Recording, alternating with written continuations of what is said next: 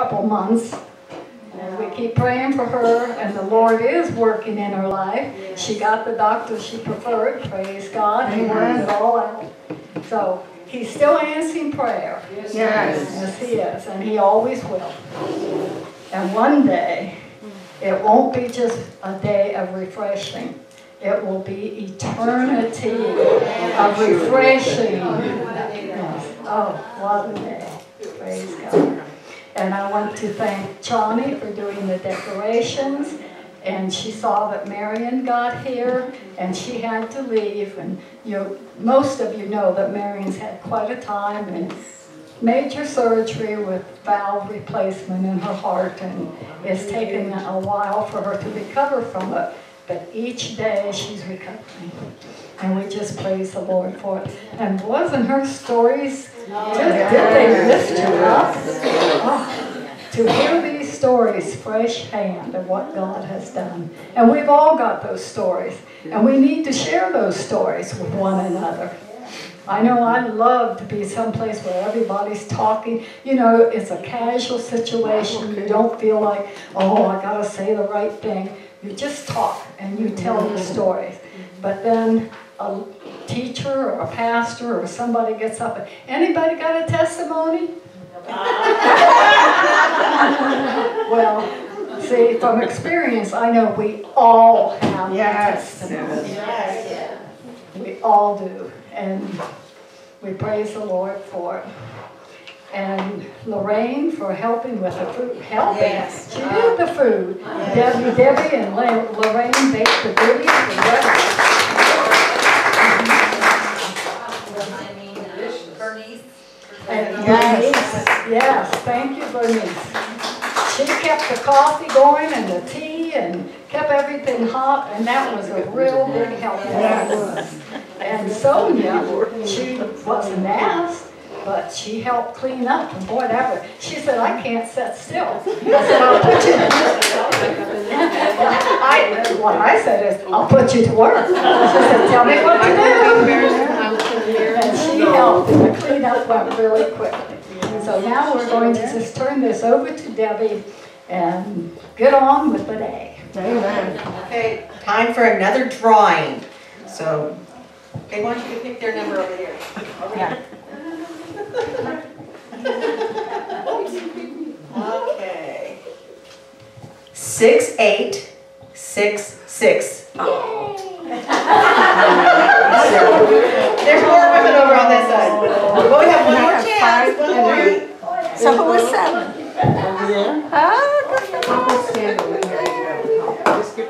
Yeah, I know. I'm trying to shake them up. You are. You're doing good.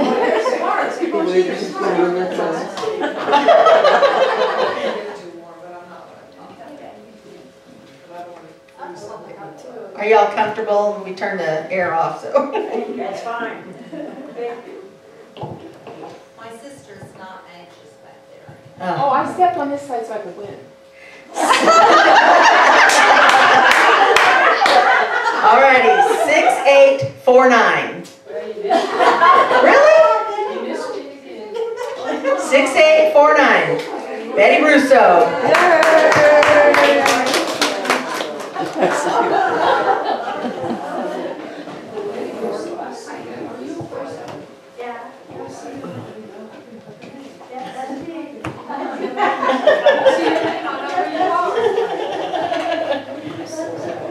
So I checked my phone at lunchtime, and Sister Nancy posted to me, commented to me, sent me a text, and wanted to let y'all know how much she missed being here. And she's hoping and praying that y'all get refreshed and renewed in the Lord, and she wishes she could be here. And we know she's been missing so many Sundays, and it's really breaking her heart. So when y'all think about her, just lift up her name in prayer and pray that they find out what's causing the edema for sure. And God, you know, God sits still in the miracle business, girls. Yes. So, you know, we just have to have faith and trust in Him and just let that devil know he's not going to win. Amen. Well, we are going to introduce right now our next speaker. which is Sonia Clark. Woo-hoo. We love having Sonia. She's been a blessing to our ladies group for a long time. Long time. And I know you're going to be blessed by her.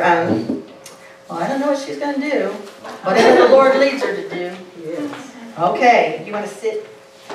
Or you can stand, you want is that high enough for you? Yeah. Low enough for you? You can adjust it. And all we do for the glory of God, don't we? I may be a little nervous up here, but that's public speaking, isn't it? I assure you that when Betty asked me, I have no hesitation. We should all be witnessing to one another.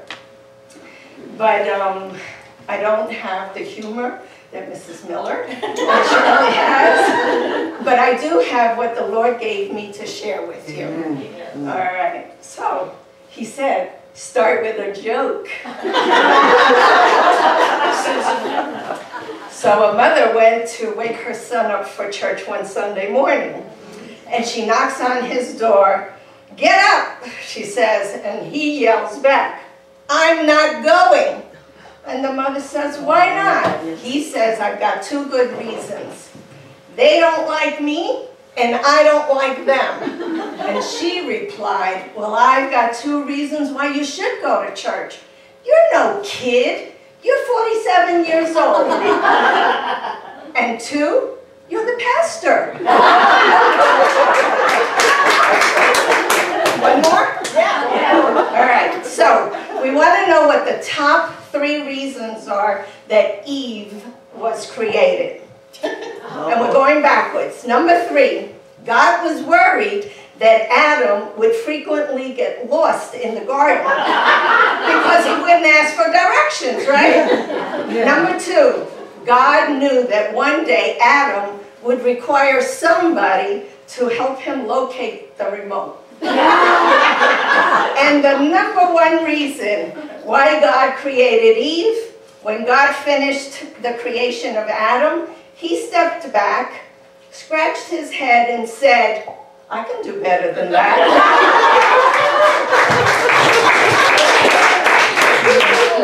All right, now you've made me nice and comfortable. So who am I? Who am I? I'm one body trying to tell everybody about the somebody who saved my soul. Yes. Amen. I'm Puerto Rican. I was raised in a ghetto in New York City. My mother and father both worked full-time, and neither one went to church. I had one brother, and all we did was fight. I couldn't wait to get out of that household. I met my son's father, when I was 13. And I knew that I was going to marry that man.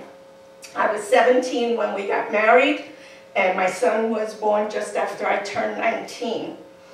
And I wasn't going to church, and I wasn't connected.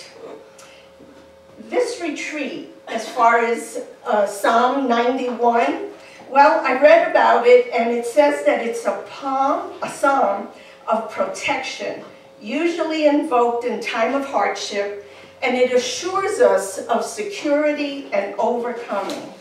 And so these words mostly are from the Lord, I assure you. Now, in the early 80s, I was experiencing some hardships. I got divorced. I went wild. I had never been with another man, and I thought that's what I was supposed to do. And so I was rebellious and just loose, shall we say. Then I lost my home. I had to move. I was raising my son as a single mom, great model that I was, and I was trying to return to college. Unmarried, I let Bob move in with me. And I was just on a very destructive path. But in the book of Ephesians, Paul urges believers to live a life worthy of the calling they have received. I had my calling. I had my dream. I'd always wanted to be a nurse. I was a nurse. I knew of a God, but I didn't know the God. And I was raised Catholic. Neither parent went to church, but they made sure we went. But the home and the church were very rigid with all the don'ts. I remember you saying a lot of don't do this and don't do that. And that's what I was raised with.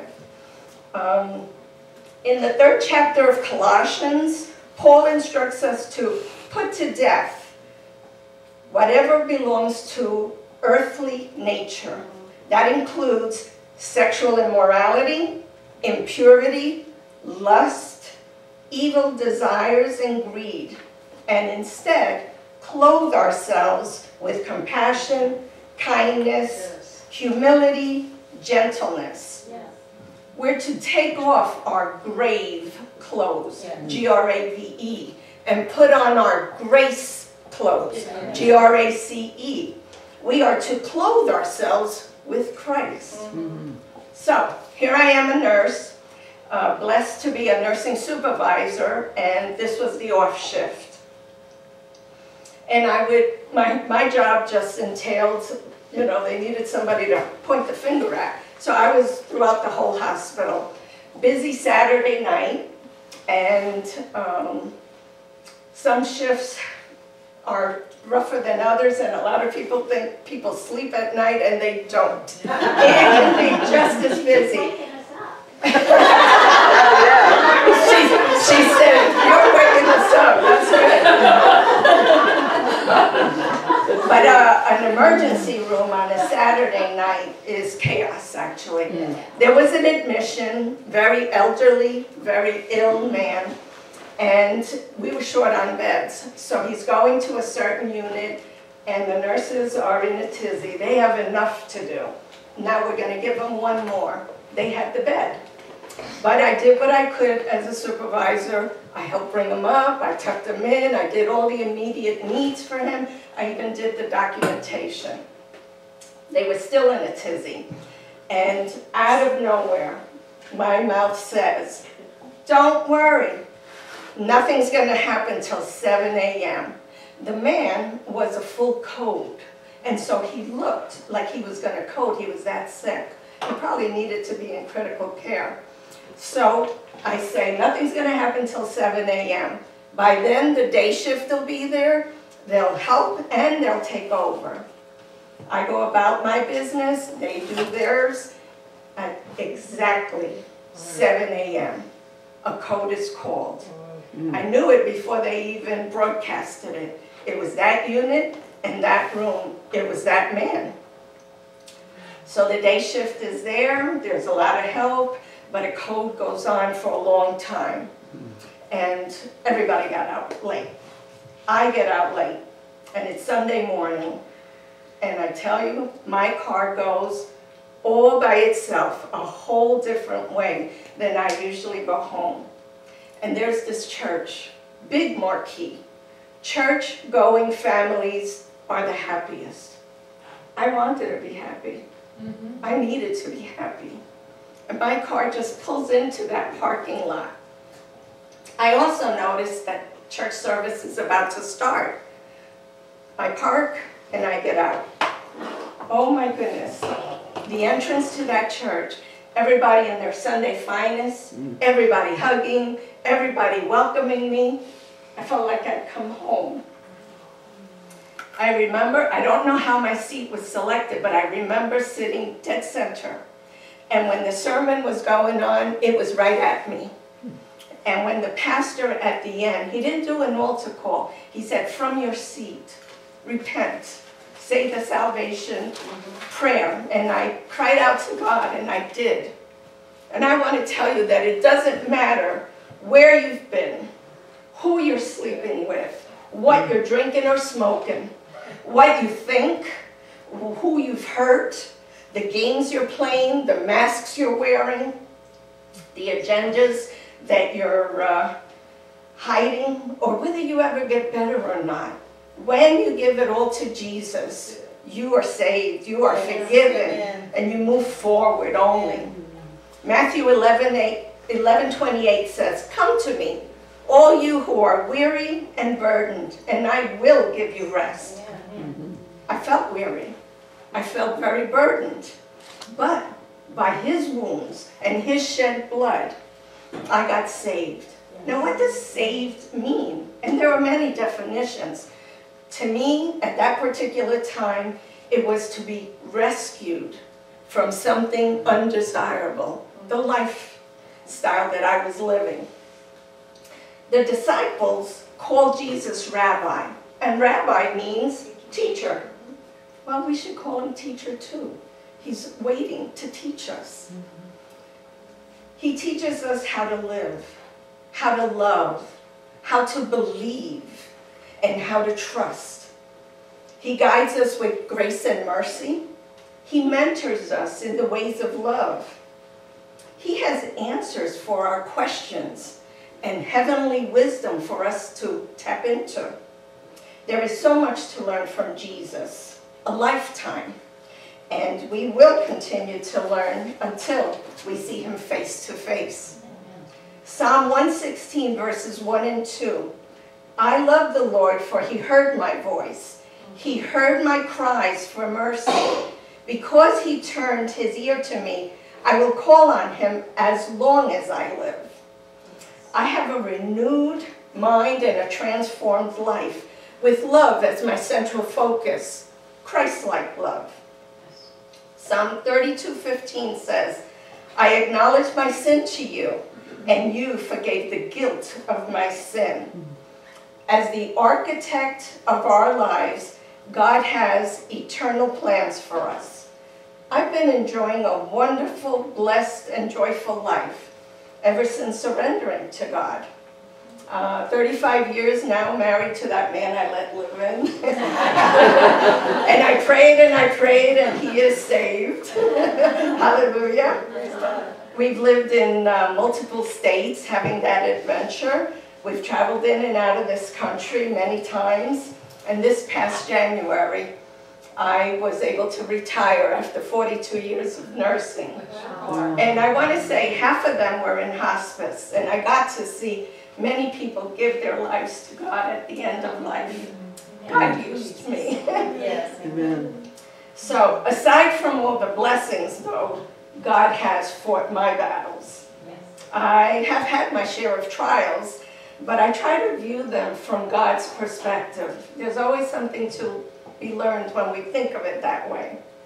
1 Corinthians 2:9 says, no eye has seen, nor ear has heard, no mind has conceived what God has prepared for those who love him.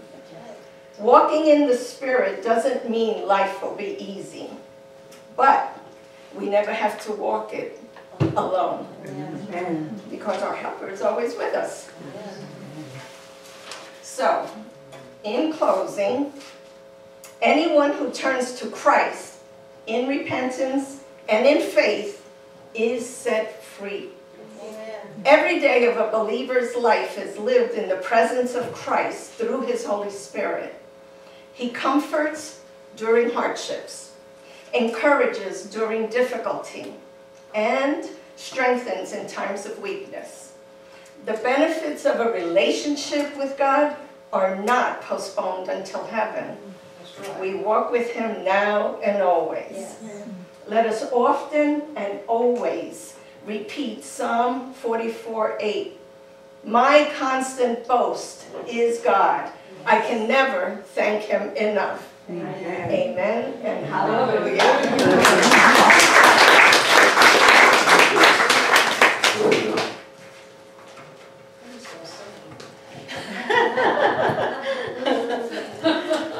Thank you, Sonia. That's a wonderful testimony. Amen.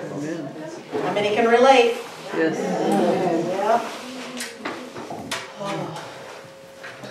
Well, ladies, we're entering into the afternoon, and your bellies are full, and you want to take a nap. It's like, oh yes, I could take a nap now. If we were home, we'd be taking a nap, right? Yeah. Okay, all righty.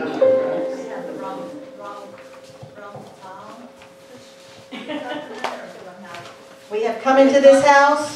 Yes. We're on the second set. If you feel like standing, stand. What did you come into the house of the Lord to do today? Be refreshed. We've come to worship Him, haven't we? Yes. Alrighty. We have come into this house, gathered in His name to worship Him. We have come into His house, gathered in His name to worship Him. We have come into His house, gathered in His name to worship Christ the Lord. Worship Him, Christ the Lord. So this is important. So forget about yourself and concentrate on Him and worship Him. So forget about yourself, concentrate on Him and worship Him. So forget about yourself and concentrate on Him and worship Christ the Lord. Worship Him, Jesus Christ the Lord. So let us lift up holy hands and magnify His name and worship Him. So forget about sorry ladies, magnify His name and worship Him. Let us lift up holy hands and magnify His name and worship Christ the Lord. Worship Him, Jesus Christ the Lord. Let's just praise. Are we in the right key? Praise the Lord. Let's just lift our hands for heaven and praise the Lord. Let's just praise the Lord. Praise the Lord. Let's just lift our hands for heaven and praise the Lord. Let's just praise the Lord. Praise the Lord. Let's just lift our hearts toward heaven and praise the Lord. Let's just praise the Lord. Praise the Lord. Let's just lift our hearts toward heaven and praise the Lord. Hallelujah. Lord, we just thank you that we could come in this house and we have the freedom to lift up the name of Jesus and to worship you and to praise you for the mighty God that you are. Hallelujah. Glory to your name.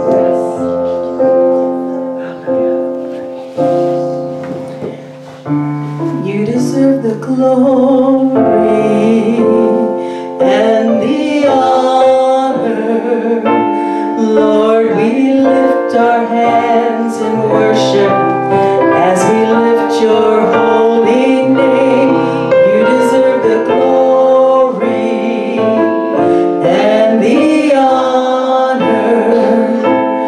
Lord, hands in worship as we lift your holy name. For you are great, you do miracles so great. There is no one else like you. There is no one else like you. For you are great, you do miracles so great. There is no one else like you. There is no one else like you. You deserve the glory and the honor. Lord, we lift our hands in worship as we lift your holy name. You deserve the glory and the honor. Lord, we lift our hands in worship as we lift your holy name. For you are great, you do miracles so great. There is no one else like you. There is no one else like you. For you are great, you do miracles so great. There is no one else like you. There is no one else like you. For you are great, you do miracles so great. There is no one else like you.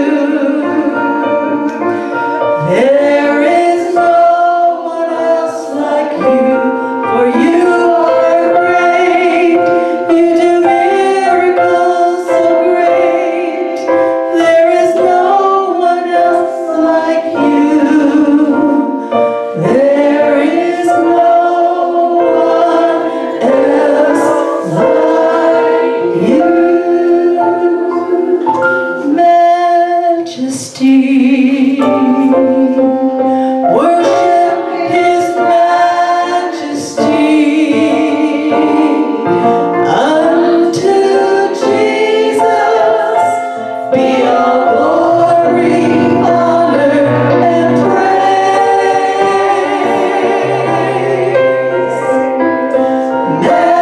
Majesty,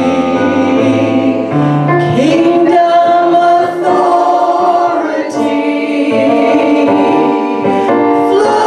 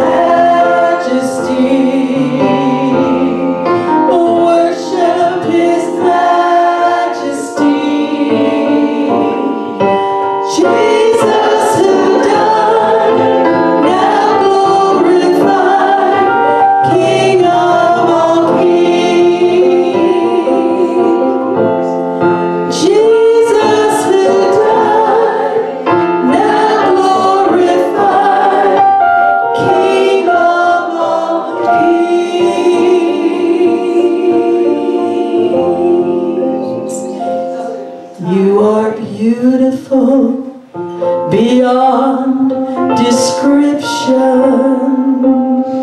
too marvelous for words, too wonderful for comprehension, like nothing ever seen or heard. Who can grasp your infinite wisdom?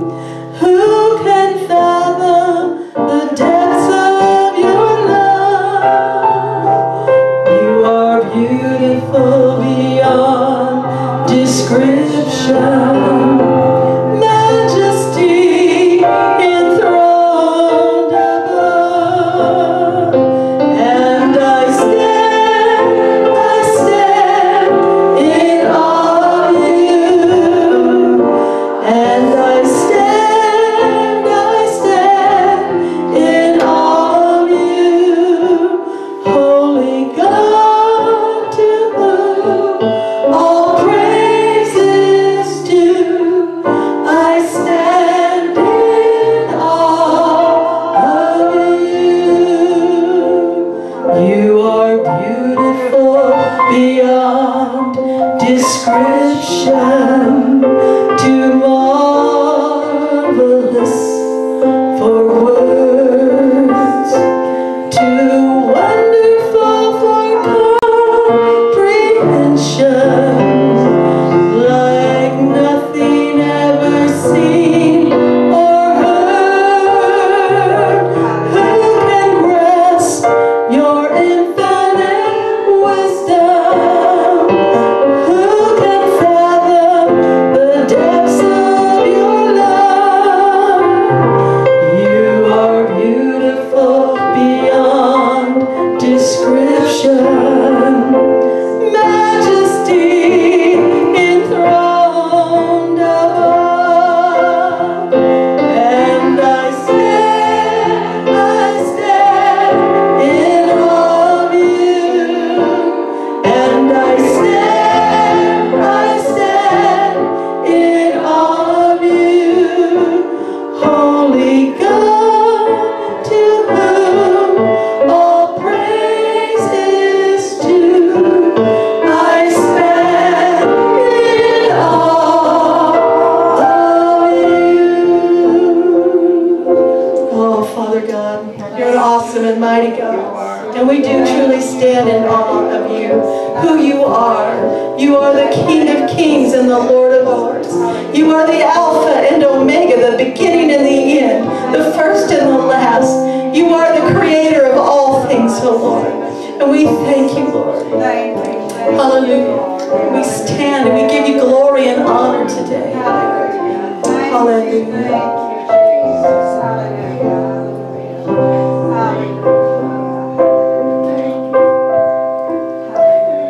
Spirit of the living God, fall fresh on me. Spirit of the living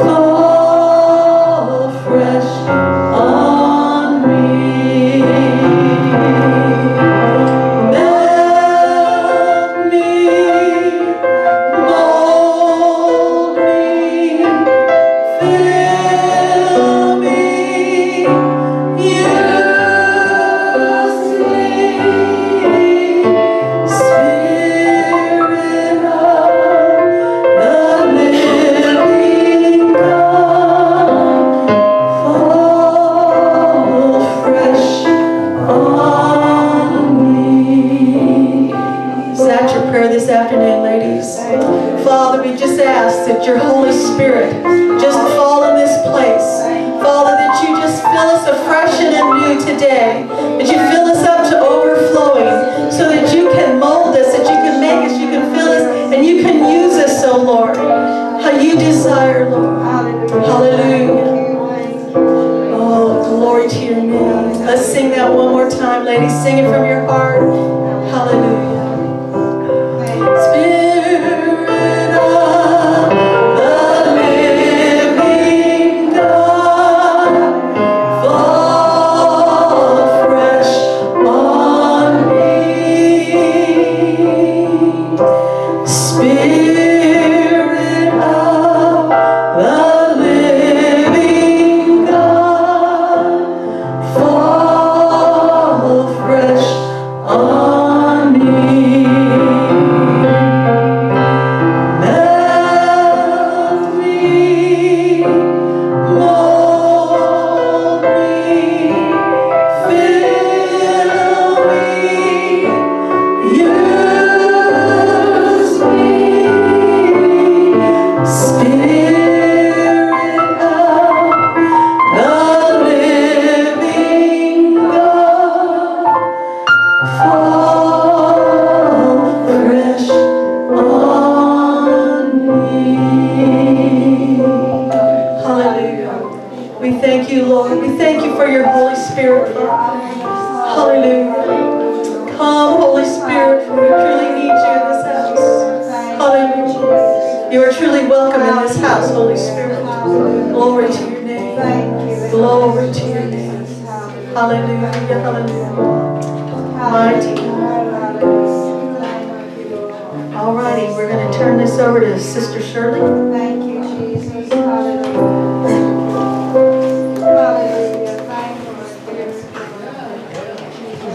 you. I lost my little program. I don't know Thank what you. happened to it. Hallelujah. Hallelujah. You know, the key Thank you, Jesus. to being used of God Hallelujah. Thank you, Jesus. is to make yourself available. Yes. How many remember Assembly of God people? Speed the Light rallies. Speed the Light rallies. Yes. Amen. I remember those. Yes. There was always a call at the end to be used of God. Yes. And I found myself every time at the front. With my hands, honest to God, I am not lying, Amen. reached as high as I could. Say, Jesus, use me. Yes. Amen. Amen. Yeah. Use me, Jesus. And then when I answered the call to preach, I thought, oh God, what have I done?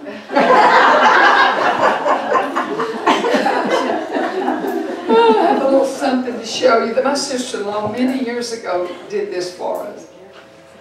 You must pay the rent. I can't pay the rent. Yeah. You must pay the rent. Right. I can't pay the rent. I'll pay the rent. Yes. My hero. I don't know where that came. I just happened to have this in my hand. Well, I gotta share that. Hallelujah. I don't even feel like I need to do anything. There's so much been done. Oh, and said. Amen. Praise God. Thank you, Jesus. You know, we sing that chorus, I gave him Amen. my old tattered garment. Amen. And he gave me a robe of pure white. Now I was 12 years old when I went to an altar in Fort Worth, Texas.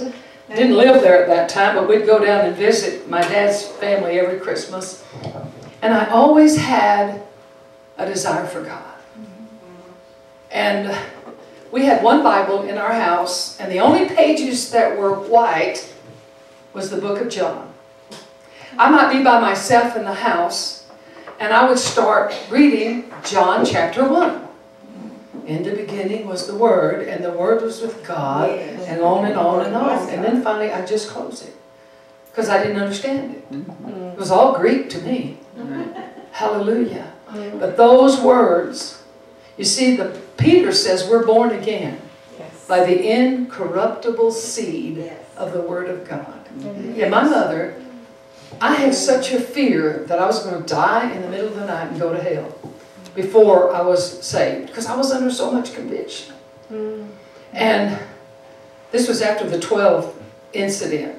But I was as serious at 12 years old as I was at 20 when God baptized me in the Holy Ghost. Amen. I didn't think I was saved, but I look back on my life, I think I would have gone to heaven, I believe, if I'd have died. Because I had these standards for my own life. Nobody gave them to me. Nobody taught them to me, because I'd go to church when we lived in town so I could walk to church.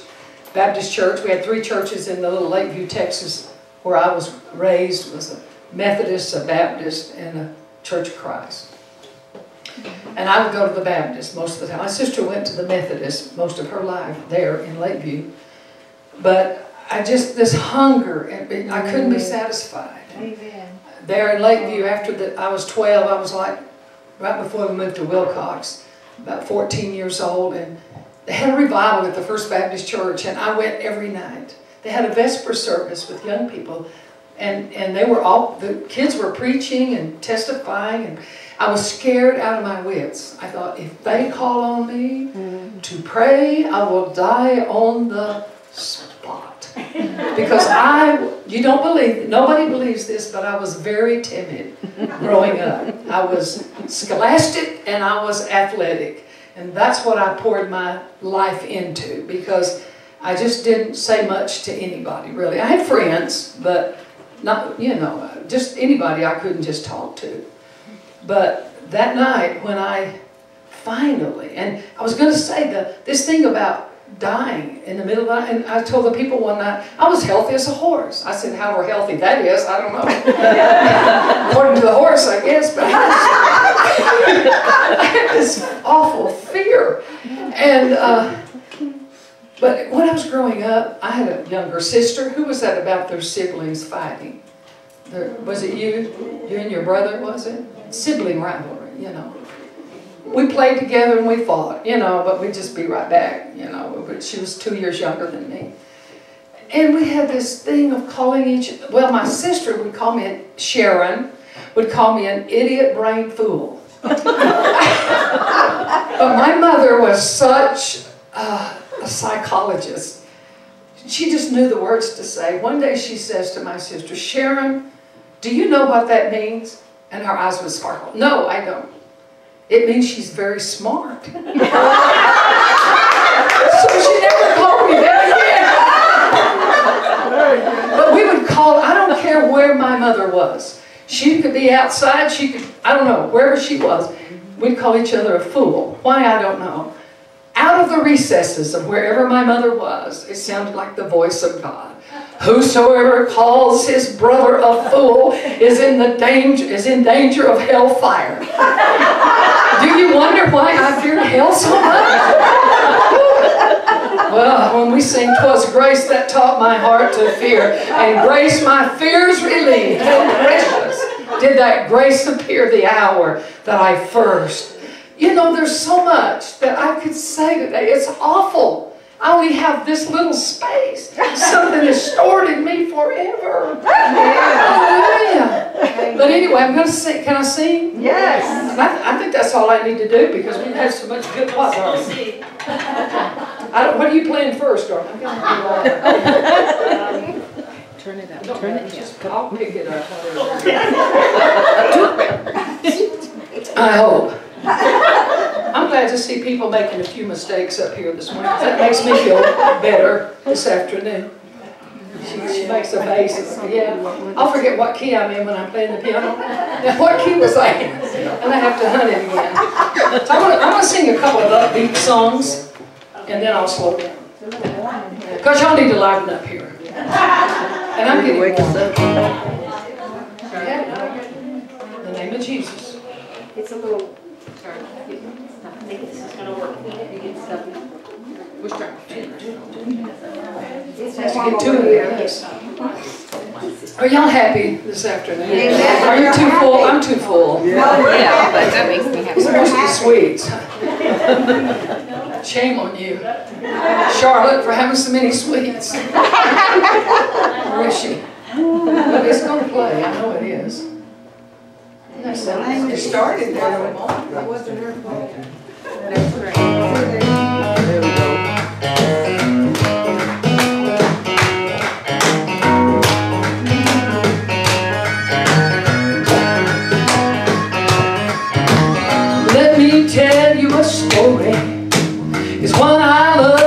tale from the Bible. Paul and Silas thrown in jail. But even in that prison, they knew someone was there. So they never gave up, no, they never gave up on God. They said, we'll just start to praise Him. When we do it once, we'll do it again. Keep on praising till the shackles fall off. Keep on praising till the shackles fall off. Praise Him in the midnight hour. Praise Him for His awesome power. Praise Him when your heart is broken. Praise Him till the prison doors open. Just when you think you worship Him enough, keep on praising till the shackles fall off. Keep on praising till the shackles fall off. I need this lady up here with me. She's with there. Hallelujah. If your life seems hopeless and everything's gone wrong, and you're locked up in a prison of your own,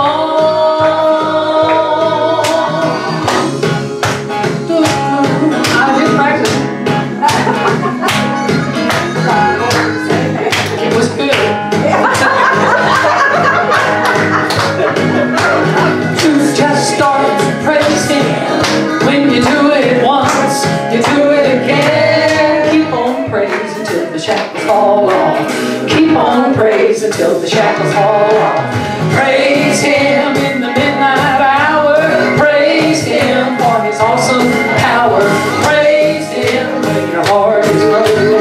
Praise Him till the prison doors open. Just when you think you worship Him enough, keep on praising till the shackles fall off.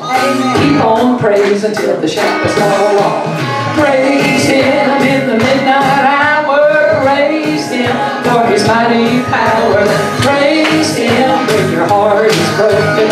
Praise Him till the prison doors open. Just when you think you worship Him enough, keep on praising till the shackles fall off. Keep on praising till the shackles fall off. Keep on praising till the shackles fall off. Yes. There's something about praise. There's something about praise and worship. Hallelujah. Hallelujah. You know, when David was bringing the ark back to its resting place. Now, I got in trouble one time for talking about this because, no, we can stop it now. I won't try it again. And I talked about how David danced before the Lord. And Michael looked down. She's despised him in her heart. Well, woman, I'm going to get worse than this. You know, I kind of tell people that because I'm not nearly as animated as I used to be because I'm too old to be that animated. But this pastor that I was preaching at his church, well, you sure did mess up something. My theology, I don't know what he called it, because he told the people that he was nude. I said, the Bible, I said to her in the back seat, I said, that's not what the Bible said. You put on a linen ephod. What Michael despised was him getting down with those lowly, and he's the king. Yeah. You see, humility, I told the girls a while ago, I'm going to write a book on humility and how I attained it.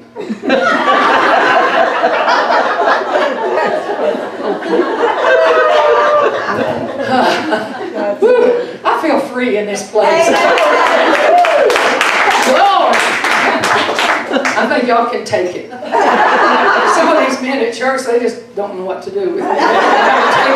Hallelujah. Okay, one more. Fast one. If we can get her going. Come back. She drinks some more coffee. Start now. Get the bottle in. You know, this technology, it's... This technology is going away.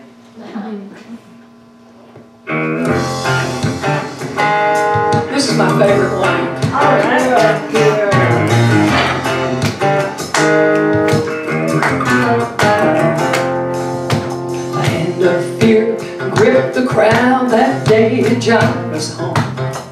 When the doctor shook his head and said, she's gone. You could feel the mother's heart break. You could hear them cry and mourn. Their little girl was only 12 years old.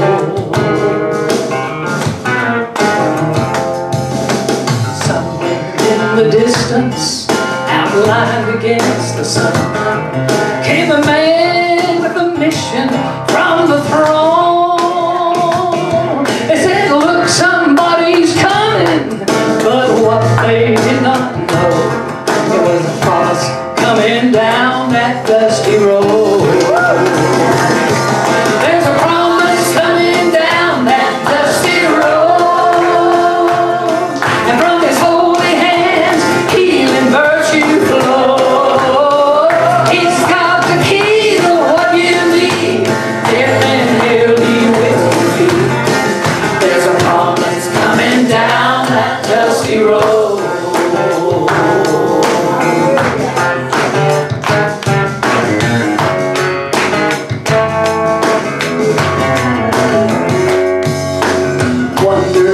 To mocking when they heard Jesus speak. He said, she's not dead, she's just asleep. Then he turned to the unbelievers and he told them all, go home. He said, leave me and death alone. Yeah. Then he laid his hand upon that child. He looked death right in the eye. He said, all power in heaven and earth is mine. And with the voice that sounds like thunder, he hurled death asunder. When he cried, little girl, rise and be healed. There's a promise coming down that dusty road, and from his holy hands healing virtue. He's got the key to what you need, death and hell he will defeat. There's a promise coming down that dusty road. There's a promise coming down that dusty road, and from his holy hands healing virtue flows. He's got the key to what you need, death and hell he will defeat. There's a promise coming down your dusty road. He's got the key to what you need, death and hell he will defeat. There's a promise coming down that dusty road. There's a promise coming down your dusty road.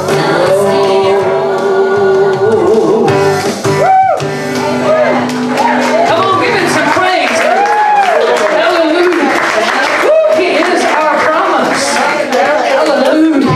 You know, my little grandson, when he was little, he's married with 3 children now.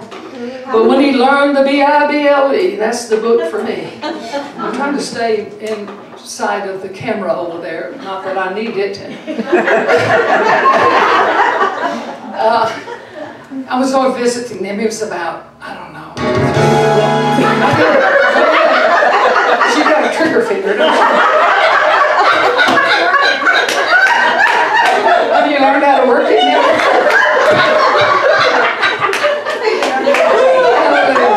I am warm. Can we have a little air? Will y'all just get too cold if I get just a little air on me? This is a constant thing at church. I have to have a fan on me. Anyway, my daughter Cindy said, Justin, sing the B-I-B-L-E for Nana. So he started, the B-I-B-L, and he stops. And he runs in the bedroom. He comes back with this big old Bible. And he lays it on the floor and he says, I stand alone on the Word of God. I said, oh, for childlike faith. Hallelujah. He's everything we need. Yes. We forget that sometimes. Yes. You know, this last year has been a trial for my husband and I. Last August, I broke my foot at a funeral. Stepped off of the platform where I put my Bible and stuff up on the little podium. My foot turned because I have skinny ankles and they're not real strong, I guess. And my shoe and my whole weight fell on that foot, and I've had trouble with it ever since. January I had surgery on it because it wasn't healed. And then back the latter part of June, my husband had a total, he was totally dehydrated, ended up in the hospital for 2 weeks, in rehab for almost 2 weeks.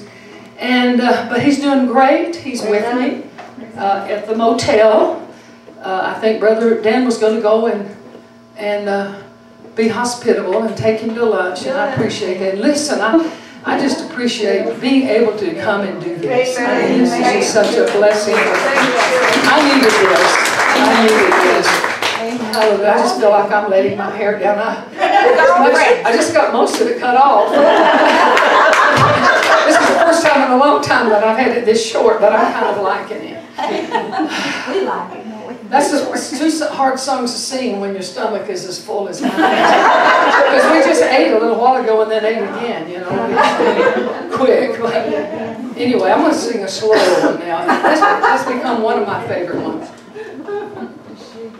How many of you have seen the poster with Jesus on the cross and the caption, "I asked Jesus how much he loved me, and he opened his arms and died"? I heard this on Sirius Radio, because that's the way I can learn new songs, because I'm on in Latin. Yeah. And like, So I got to, because some of my people, we all just sing the same song. So I stood up when I knew I was going to do that. Hold your horses.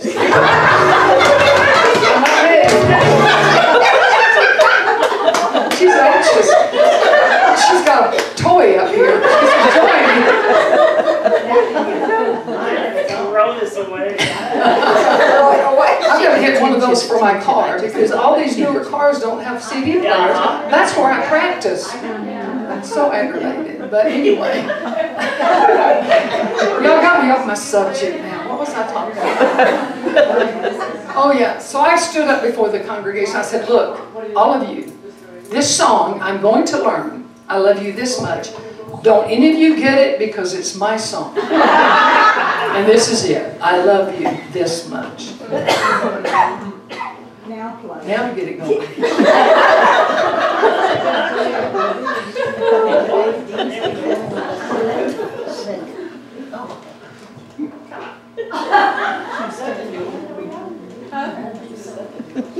You got to get it on the right one.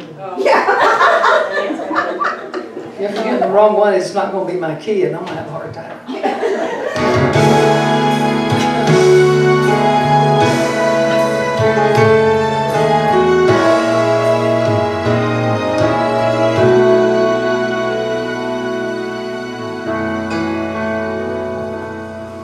As a child, I asked my mother, how much do you love me? Then she threw her arms wide open for my little eyes to see. Then she told me of the Savior on a hill so far away. When I heard how much he loved me, my life has never been the same. I love you this much. Then he opened his arms and died for me. I love you this much. As he bowed his head at Calvary. Oh, what mercy was revealed as his precious blood was spilled, with arms open wide. My Savior cried, I love you this much.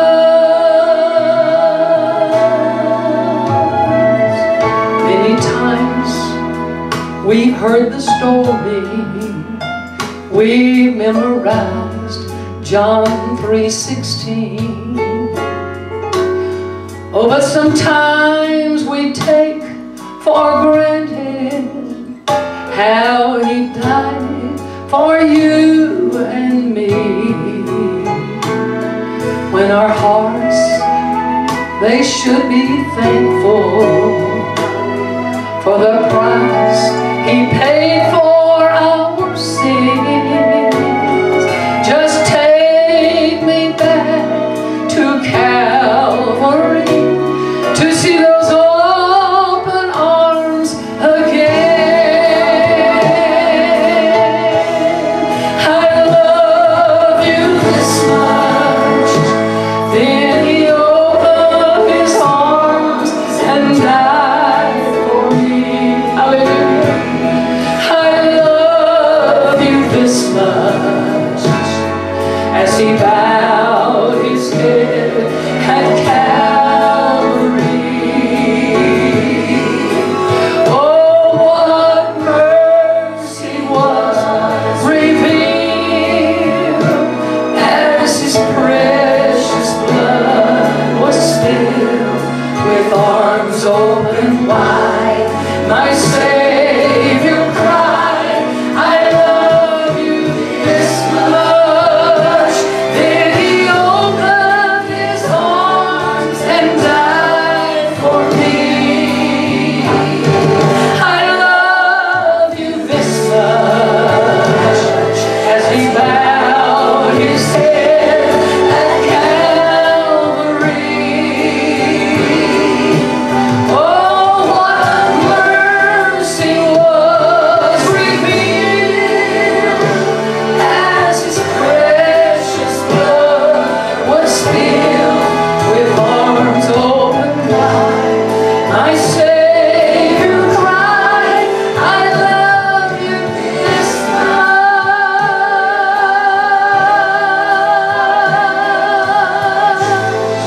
I love you this much.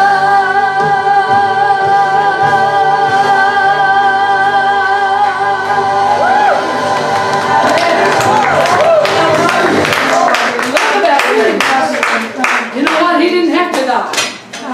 He didn't have to die. He could have said, Father, it's too much. I can't do it. And in the Garden of Gethsemane, Father, if it be possible, let this cup pass from me. Nevertheless. I preach a message on the neverthelesses. You know, that should be in our vocabulary. Nevertheless, that you will. Thank you. Hallelujah. Yes. Amen. I went to I just went to the heart doctor to see why I was tired all the time. Couldn't be because I'm 81, I know. And I pastor a church. But anyway, I was there just recently. He kept asking me, well, are you having a hard time breathing? And all that kind of stuff. And I told the people, I said, I'm going to invite him over to church. So if he sees I have a hard time breathing, but on a full stomach, that's a little hard. I've been wrestling between a couple of things that I felt like that I wanted to share. I'll just briefly mention one about have you settled? You know, a lot of people settle in their lives for things that they shouldn't settle for. Oh, yeah. And if someone tell me one time, well, my husband sat me down and told me, I'm not going to go. Don't ask me to go to that Pentecostal church because I'm not going. And you know what? She settled for that. She lived a lifetime, loving husband. They both love each other. She spent a lifetime going to church by herself. I got saved. My husband didn't know anything about the things of God at all. And raising a good family. In fact, one Christmas, before I got in church and got the Holy Ghost, his sister said, well, we don't have to go to church to be a Christian, do we? And I'm not in church. And her mother said, no, you just be a good person. And I just piped up. Well, I don't think it would hurt any of us to go to church. I never got that opportunity after I got in church. Isn't that amazing? But I got it in the end. Hallelujah. I felt that way, you know. I knew I needed to be in church. Yes. I lived 16 miles out in the country. 8 miles of it was dirt road. When I got filled with the Holy Ghost there in Sunray, Texas, and I went home, I had to look up the Assembly of God Church. I wasn't sure where it was, but I found it. And that was, this is the rest of the story. I have a desire to go to Sunray, Texas. Never had it before, and I've talked to the pastor there. There's not very many left in the church there, but when I was about 9 months later, when it's about 30-something Medfords, that's my mom's side of the family, got saved in that church in one revival. I was a product 9 months later.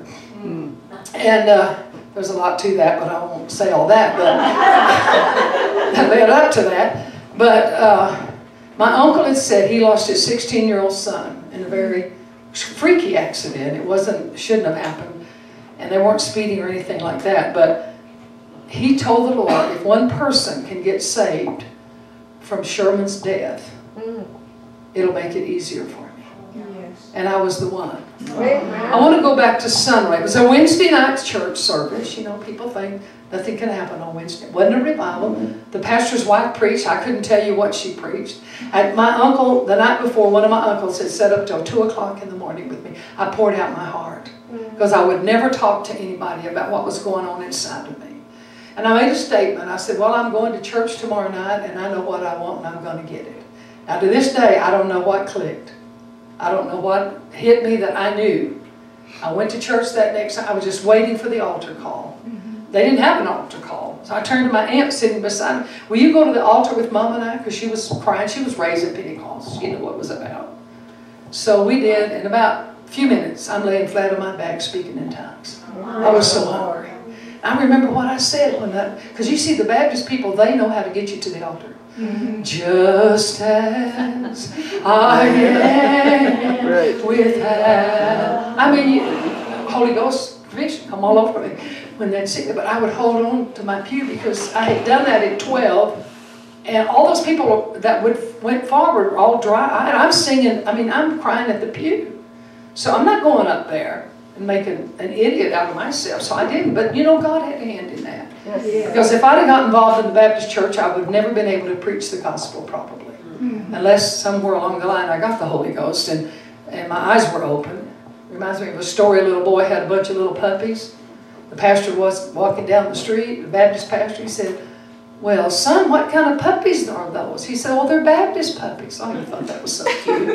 So he had a speaker come a few weeks later. He said, I want to show you something. So he took him down the street, and there was the little boy playing with his puppies. He said, son, what kind of puppies are those? He said, oh, they're Pentecostal. I thought you said they were Baptist. Oh, that was before they got their eyes open.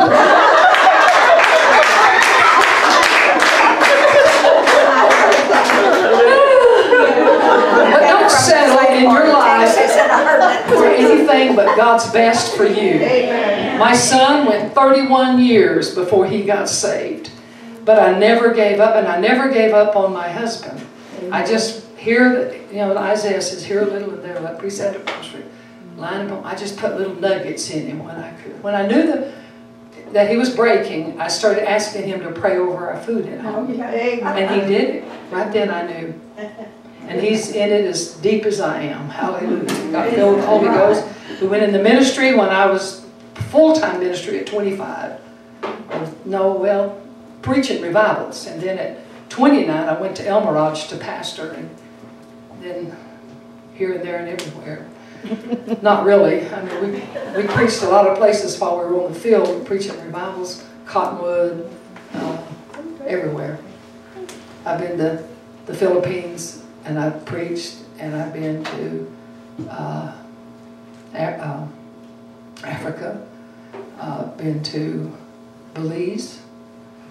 The only way I've been a world traveler is because I got asked to go there to preach. Yes. One of the greatest times I had, the WM president leader in Hawaii asked me to come, and my 3 girls to come and do the worship. We had heaven on earth, I'm telling you. So when we get through that last night, they all wanted our autograph, they all wanted our picture, you know. We were celebrities. And we get on the airplane, and I look at the girls, I said, now girls, welcome back to the real world.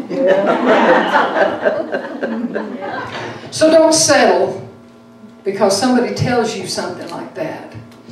She settled. If that had been anything but me, it would have made me pray harder. Because I'm telling you, prayer will break and destroy. I don't care what the fight is. Amen. Keep on praying and praising the Lord. Amen. Hallelujah. And when my son got saved, oh, what a day that was. He lost his little wife. I probably told you that the last time, to cancer a few years ago. And last year sometime, I asked him, son, he was, you know, he's just turned 63 a few days ago. I said, do you think he'll ever get married again? Because I worried about him, you know, being alone and having to fix his own meals and all that. And he kind of went, Then he said, I don't even have a girlfriend. I said, well, that probably won't be too difficult. But I wanted the right one. I began to pray earnestly. God, bring him a wife, the right one. Yes. Well, he called me later that year, the end of last year, and he had had a little physical problem, and I prayed for him over the phone. And he said, wait, Mama, I've got something else to tell you. Oh, okay. Is how he put it, I met a lady that lights my world. Oh. I used it in the marriage ceremony because I thought it was so good. And she told me, and I told her this the other day because she had said something. I said, well, my son told me you were very low maintenance. She's a farm girl. She's not flashy in any way. Just a plain little girl. He worked for her daddy when he was about 19, but he didn't know her then because he left. We left the church in Elm Lodge, went on the field for 2 years with the 3 girls, and he'd graduated out of high school, and he went back to Wilcox, has been there ever since. But God had spoken to me about Psalm 91. Isn't that amazing? And I thought about it and gave it some thought. I have to keep this close to me. My mouth is very dry. Just so I'm not a dry preacher. But I remember some years ago just dissecting this 91st Psalm. And I love it. Read a book about it just recently. A whole book that someone put out about the 91st Psalm.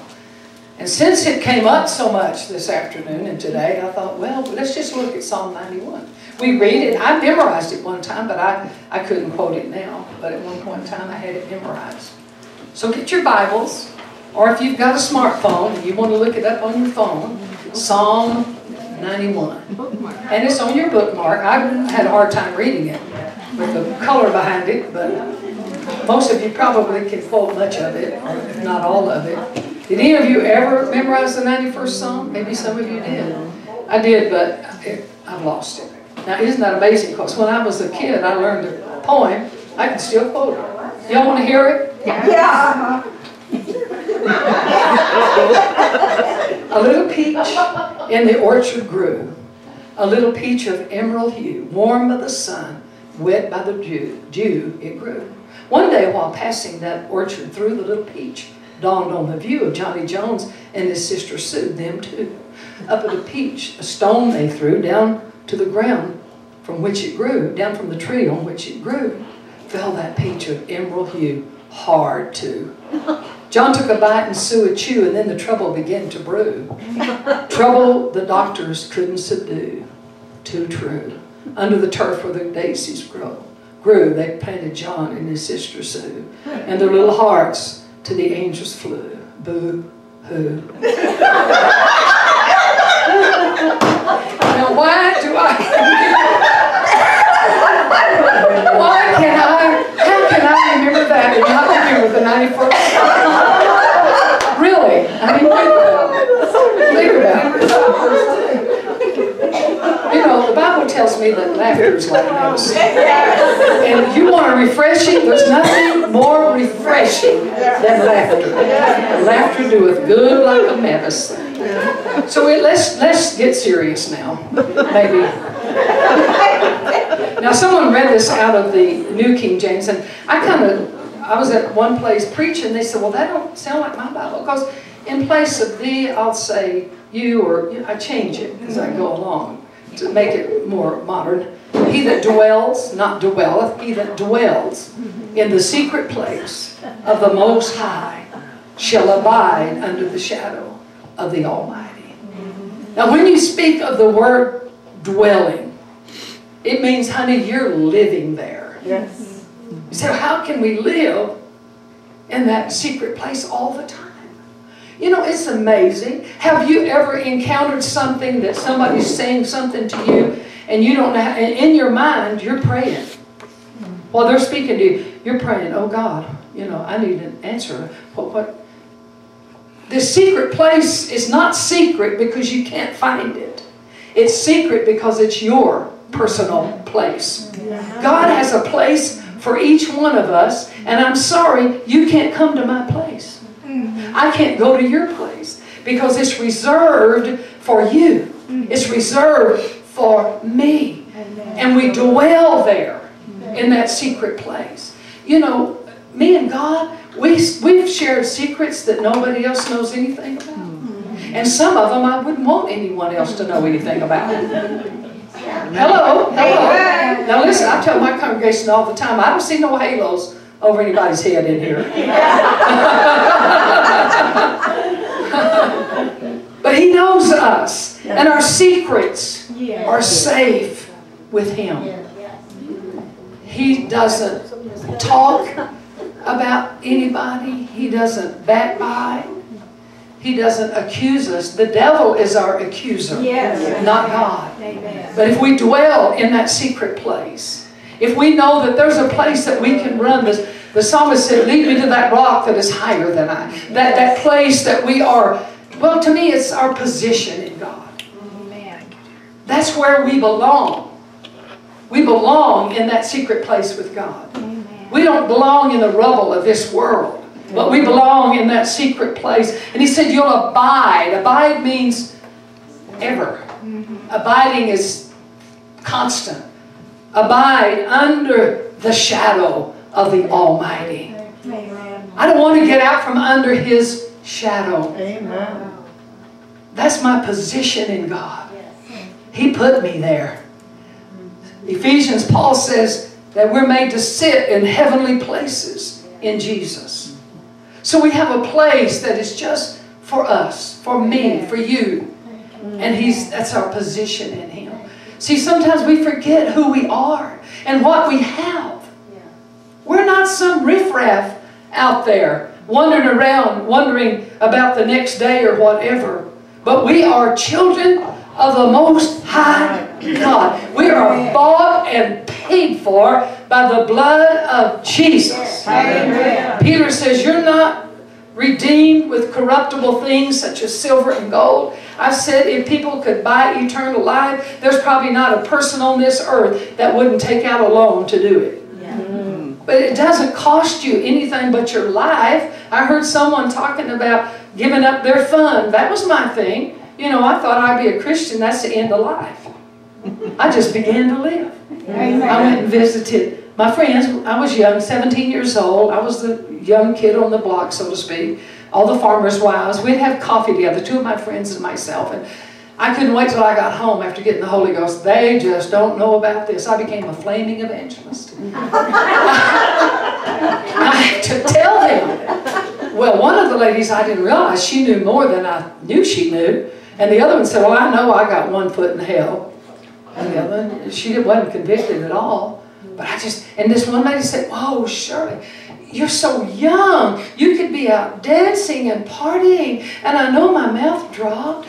By the way, I want to thank my two ladies for coming, Kathy and Shirley. Shirley's my secretary-treasurer of our ministry. And Kathy, I told her, you're my private secretary. I give you that title whether you want it or not.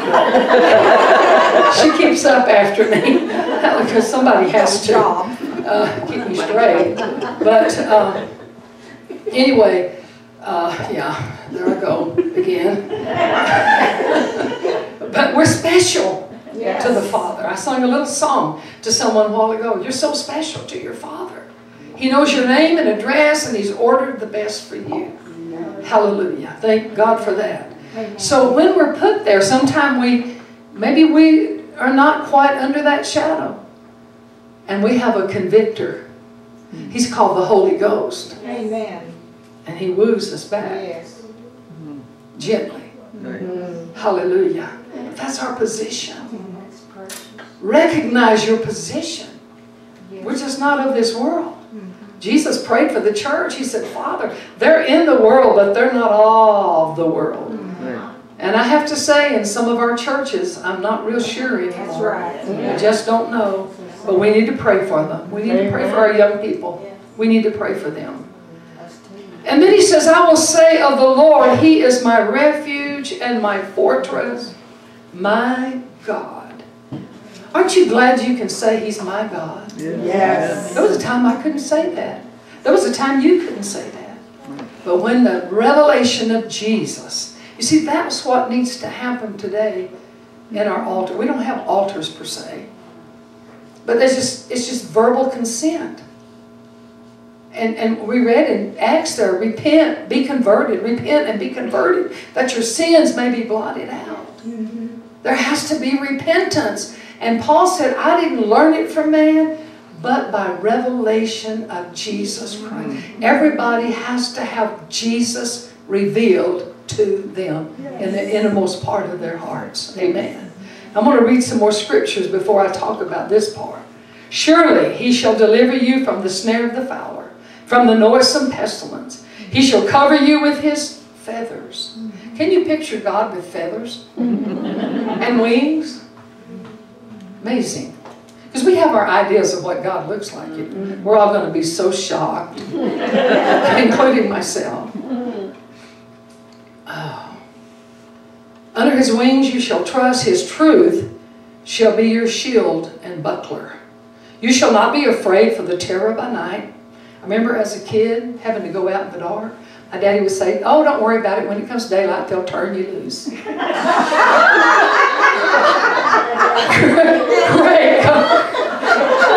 comfort. But I thank God, sister, I thank God. These two ladies that were at church last night, the one that spoke and her sister, they got saved at Lighthouse in its early years when I pastored Lighthouse. And I call them trophies of grace. Because, and somebody used, was it you used the word heathen? Somebody used that word. And that's what she kept saying. We were heathens. But God saved them. But you know, he that is forgiven much, loveth much. Hallelujah. Amen. You shall not be afraid for the terror by night, nor for the arrow that flies by day, nor for the pestilence that walks in darkness, nor for the destruction that wastes at noonday. 1,000 shall fall at your side, and 10,000 at your right hand, but it shall not come nigh thee. Only with your eyes shall you behold and see the reward of the wicked, because you have made the Lord. You have made them. See, some teach, you know, you can't be unsaved once you're saved. But we have a will. Yes. We can either will to stay close to God or to walk away from God. We have a man in our church right now in 1967, got saved in a revival we preached for Brother Leroy Owens. I was new in the ministry. And what brought him to the altar, Johnny and I were singing, Jesus signed my pardon, this I surely know. And he came to the altar. Well, he stayed with God, I don't know how long, but for about, he said 50 years, at least 40, he's been out of church. And he's come back to the Lord. And his wife kind of instigated it. She said, well, I've given you the first 30, however many years it was, or 50, so I don't know. But I'm taking the next ones, and I'm going to church. We are going to church. So at first he would say, I'm just the chauffeur. And he'd sit in the back, you know, and little by little by little by little. And he's finally learned of the grace of God. He was raised in a denomination, I guess you call it that very strict.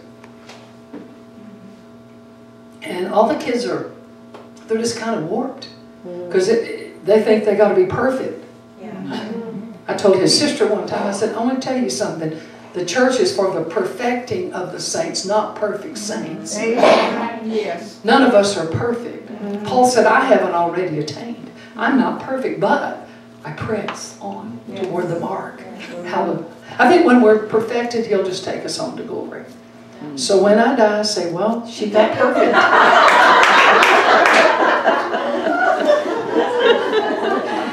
Oh, I don't preach like this at home. So I'm feeling it. I'm having fun. I'm sure glad. Woo! This chair is not comfortable. I keep trying to get my back off of that back right there. But I need to sit down. What? Yeah, you got one? That'd be awesome. Am I going to take you? No, you don't have one. You got a soft chair. Glory. Oh. Because you have made the Lord, which is my refuge, even the Most High, your habitation. See, there we go again, habitation. Habitation means you're living there. Thank you, darling. Oh, that's awesome. Yes. You're there. Don't expect this in the morning. So get it all out today. Because I have to be serious tomorrow. I probably will be, but I just feel like I'm at home. Because it feels like home. Isn't this a beautiful place? Yes. Where's Charlotte? Charlotte, thank you. Oh my goodness. I was so happy that I got invited back. I may never again, but I'm enjoying it while I'm here. Oh, they put us in a beautiful motel. We're just doing well. I'm so sorry for your little pastor's wife. Yes, yes. Just continue to pray for her because God answers prayer. Yes. We've seen some miracles, and you have too in the church from time to time. Never give up, never give up, never give up. There shall no evil befall you, neither shall any plague come nigh thy dwelling. For he shall give his angels charge over you to keep you in all of your ways. Amen. They will bear you up in their hands, lest you dash your foot against a stone. There's a lot in those verses, but it all has to do with our protection. Yes. My husband and I, a few years before we started this ministry, which in April, this ministry will be 7 years old, this coming April, that we're in right now, the Revival Worship Center. And we'd made a long trip to Texas. I made a loop. Are you cold, darling?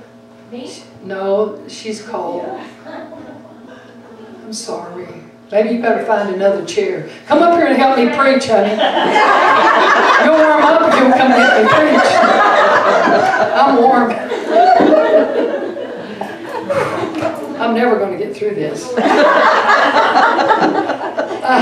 Go back next year. And anyway, we made like a 3,000-mile trip. We just made a loop of Texas preaching.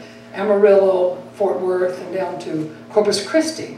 And we were coming home. We came from Corpus Christi to Wilcox in one day. But we gained a couple of hours, which helped us. And we got into El Paso, and I started driving back, Van Horn or somewhere back there. And I said, well, I want to get through El Paso before we stop because I don't want to fight traffic in the morning through El Paso. I've been there when it's been like that. So we got through there. It was a moonlit night, bright and shiny. And I said, I think I'll just keep driving because I'm a night owl. So I called my sister in Wilcox. I said, Helen, we're going to be at your house about 11 o'clock. I know she stays up late, so I wasn't worried about it. Just have a bed ready for us and be awake or leave the door open or something. And we'll be there. I didn't need food. I needed rest. So anyway, we did, and we stayed all night there. So I told my husband the next morning, I said, well, you can drive now since I drove so much yesterday. Give me a rest. Well, we stopped middle ways where we normally stop. It's on the Indian reservation. There's a big gas station there, so we usually stop there. We come out. When we came out, I said, oh, just let me drive on in, because he doesn't like to drive in the traffic. I said, let me just drive us on home, because I was rested. We get to that, I don't know if you've been from Phoenix to Tucson, but the rest area there, where that rest area is, I'm driving 75 to 80 miles an hour. That's where I usually keep it. There's a big van, or a van in front of us. There's all kinds of traffic behind us. And all of a sudden, this tow truck, out of control, comes through the bushes, because there's bushes between the two highways. Oh my goodness. Breakneck speed, totally out of control, coming right at us. And all I could do, had my hands on, nowhere to go. I said, just like this, oh God, oh God, oh God. And he swerved and went back, I guess across the median. We never heard him crash. He threw gravel and dirt all over the car. The van in front of us said he clipped him. I got a little teary. I asked my husband, I said, did that scare you? He said, well, it just happened so fast. It was like that. And I looked at him and I said, well, I guess God's not through with us yet. And it was right after that we started the Revival Worship Center. But I said, Johnny, an angel of the Lord took charge. And I said, all these people around us, whether they're saved or not, does not realize that angels, maybe more than one, came to our rescue. Because he was coming right at us. And it's only God, an angel of the Lord. Because his angels, he says right here, they keep watch over us. We don't give angels enough credit. You know, to realize that they're the ministers of those of us that are saved. They go at Jesus' command. No doubt he said, okay, go down there. You see what's about to happen. Take care of it. Amen. Hallelujah. We have protection. All kinds of protection. He says, all the pestilences, and we don't know what we're facing in America. We don't know what's going to happen the next day because things are crazy. I thought about it. We've got a divided house here. Did y'all know that? Here. But they keep talking about how divided America is. They don't understand what the Bible says about a divided house. A house that is divided will fall. Yes, amen. And I've told our people, if Jesus doesn't come right away, America's headed for a fall. You cannot treat God and you cannot delve into the things that kids aren't even taught that they have a gender. It's awful. I mean, you just wonder how much worse it could get. And guess what? It gets worse. Yes, it does. It does. We don't know how far it's going to go. But I know that, I remember years ago, out of the mouth of Billy Graham, many years ago, he said if Jesus doesn't come soon, he's going to have to apologize to Sodom and Gomorrah. Did y'all ever remember him saying that? I well remember. And look what it is now. I mean, there's no depth to what people will do. I mean, we had our organist who was a tremendous organist. Played black style, any style. He was our choir director. And he played the organ. And he could feed me any song, new or old. If like I did a while ago, he'd feed it to me. But he went into the gay lifestyle. And Sister Dottie Rambo was with us one time in our church at Lighthouse. And she said, Shirley, you'd be shocked to know how many homosexuals are sitting on our organ benches today. Well, recently I found him on the Facebook. I had to take him off. I really believe that God has turned him over to a reprobate mind. Because the things he said about God and the Bible and Christians would curdle your blood. It's like, I can't do this. I can't do this. I gotta leave that cord down because I'm making lots of noise. But all of this, there was a lady, she was taking me down. I was assistant pastor of the church for a while in Tolleson, and she had folks down there. We were having a women's meeting. She come by and picked me up, and she said, well, Sister Kimzey, what are you doing about storing food? What do you mean? Well, you know, in case something happens. I'm kind of trying to figure out now, if you have this food, most of it has to be hydrated, doesn't it? Cooked some way. Well, how are you going to do all that if everything's blown up? And I looked at her, I said, well, you know, I never thought about it. Of course, there's a man making millions. And you know who I'm talking about. I said, you know, my Bible I don't see that in the Bible.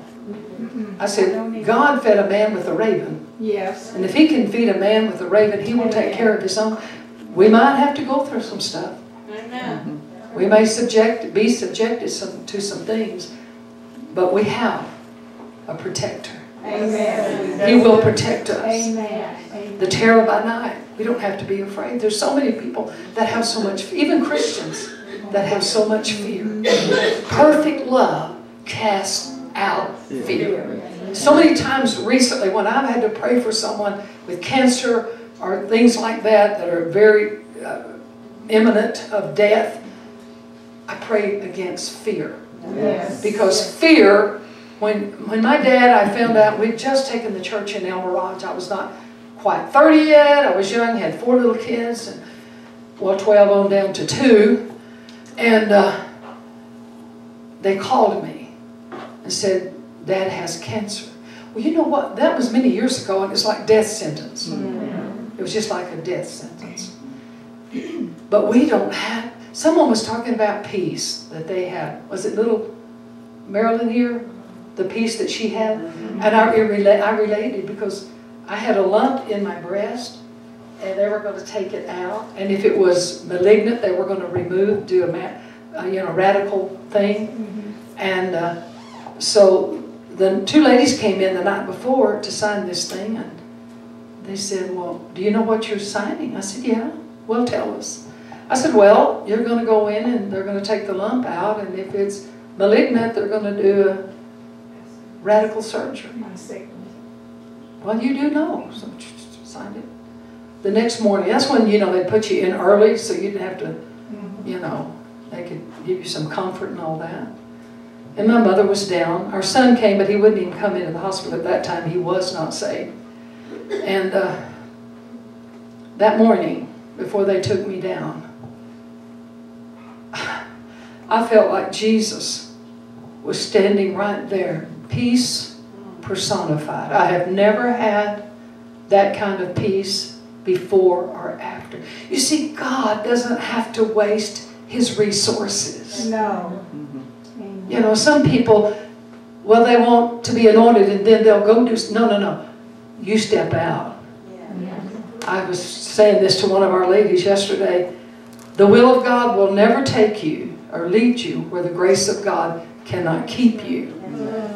And so, even when like I said, when I answered the call to preach, I'm like, oh, what have I done? But I'm a person of commitment. I called the district the next day, said I want to get credentials. And that was the beginning. At that time, I think I was about maybe 25, I don't remember, when I started that. But I was saved about 5 years before I was 25. And I'd done everything in the church just about, because it was a small church and they need everybody. The first thing they did is handed me a quarterly. We need a beginner teacher. I didn't know Genesis and Revelation, But I learned all the little Bible stories. I learned how to make peat boxes and flannel grouts and all of that, And then I taught the teenagers, and I led the worship. And, you just grow. You just grow if you'll be committed. Yes. And don't let fear hold you back. The first time I sung, we had a couple over that were farmers out where we were farmers. We lived out there. So my dad had been fishing. We had a fish fry, and we invited Eel and Lavella over. And so we always sung, even before we got saved in church. We were singers. My dad was a singer. He was in a quartet in Fort Worth before we moved to West Texas. And he led the choir in this big old church that they attended, helped build in Fort Worth, Riverside Tabernacle. And so we'd always sing. So this guy goes right to the pastor. You got to have Shirley sing because she can sing. So I borrowed my brother-in-law's guitar, his little electric guitar. And the only song, my husband had taught me to chord on the guitar before we ever got married. Because we had little dances at this schoolhouse that was turned into a community center.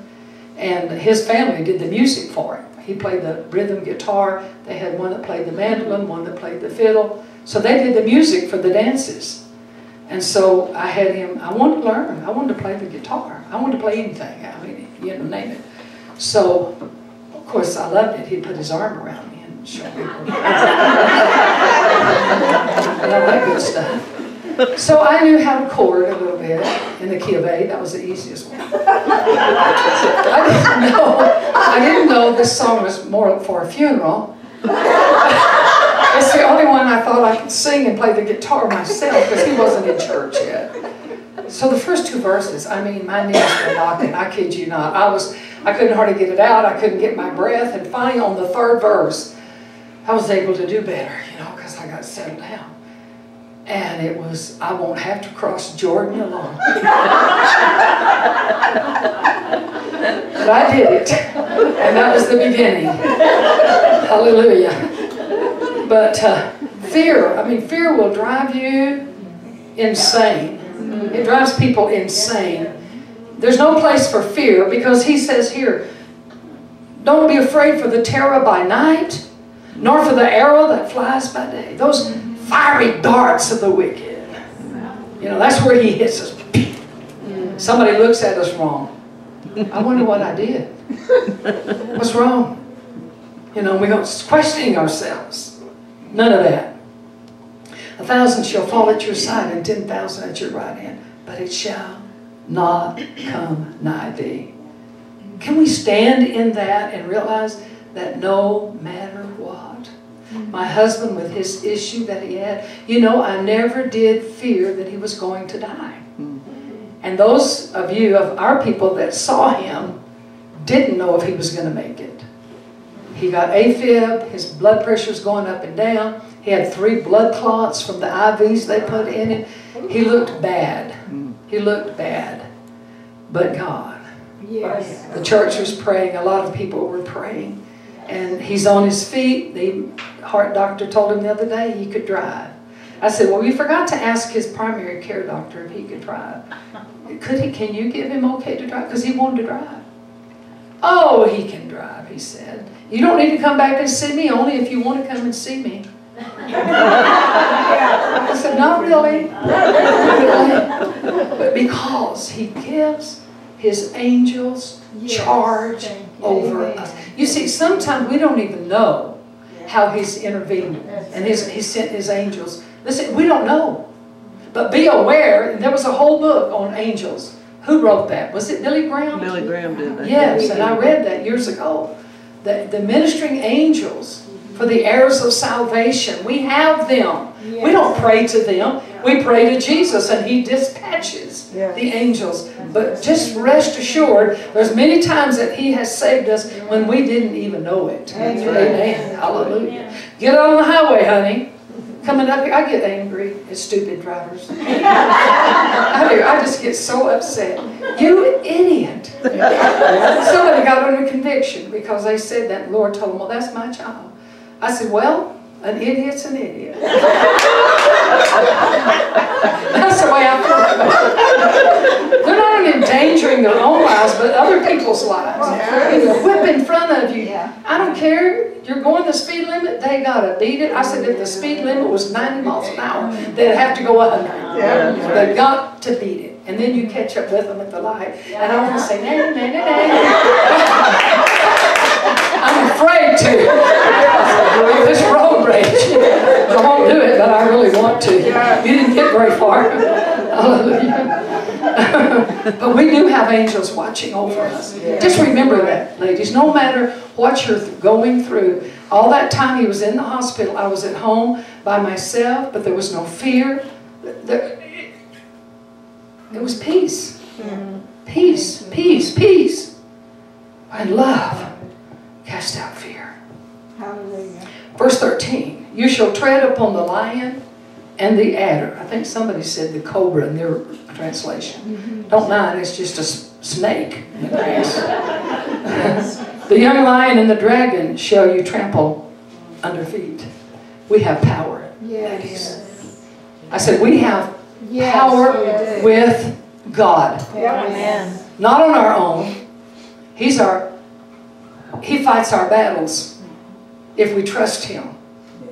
This whole psalm could lead us to trust him. Yes. Trust him with your life. Even at the point of death. Trust Him with your life. Amen. Because He's trustworthy. How many of us have proven that? Yeah. How trustworthy He is. When things look so bad. Here He comes. So we have power. Don't be afraid to use that power. Amen. You know, there's people, people ask me to pray for them, and I intended to. But then I'd forget. We had a man in Wilcox, before we ever left Wilcox, after we were in church, and he knew it. I think he went to the Methodist church. And he was the sponsor of my husband's baseball team, or softball team he was on. He said, I want you and Johnny to pray for me because I want to quit cigarettes. Well, I really had every intention, but I didn't remember it. So we met up with him a month or so later. Well, thank you. I'm off of cigarettes. I didn't tell him that I forgot about it. Well, somebody prayed for me.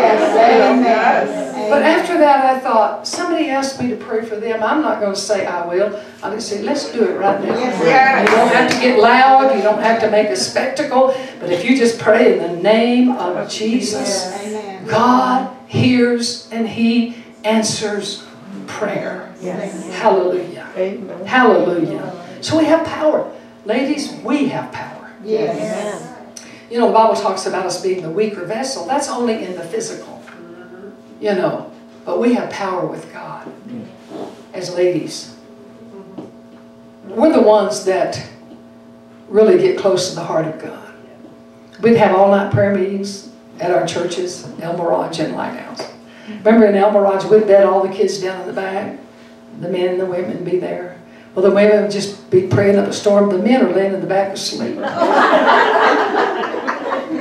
They can't persevere like we can.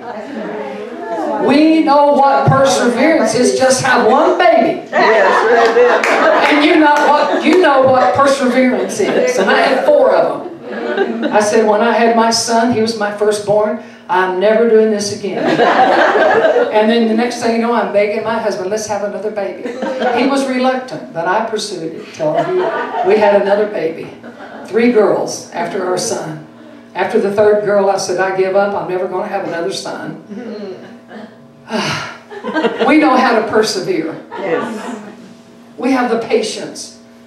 Remember the times, all of you that have children, that you've sat in the doctor's office, and then they put you in this room, and you have to keep your child entertained and out of things, waiting for the doctor to get in there. Yes. I mean, it's one thing to do it when you're an adult. I was just there Wednesday, you know. They put you in that room. Why don't you just leave me out there till you get ready to see me? At least I'll be around people.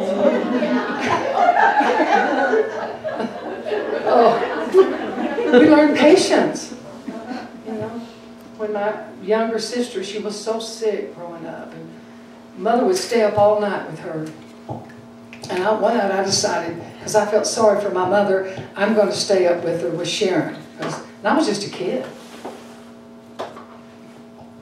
And I did. I sat up, but in a little bit. Here's the way my sister was breathing, because there were tonsils. That's what she sounded like, every breath. Finally, I looked at my mother and I said, Mama, I can't do it. So I went to bed. And I used to wonder, how could my mama do that? Well, our youngest baby, she was 3 months old, got sick. She was choking. We were going to bed one night, and I told my husband, the other kids had had the flu. I said, Johnny, this baby is choking. And he's just getting ready for bed. You know, men, they don't get flustered about, he doesn't get flustered about anything. I told him one time, honey, I'm the only stress that you have. And that's the truth.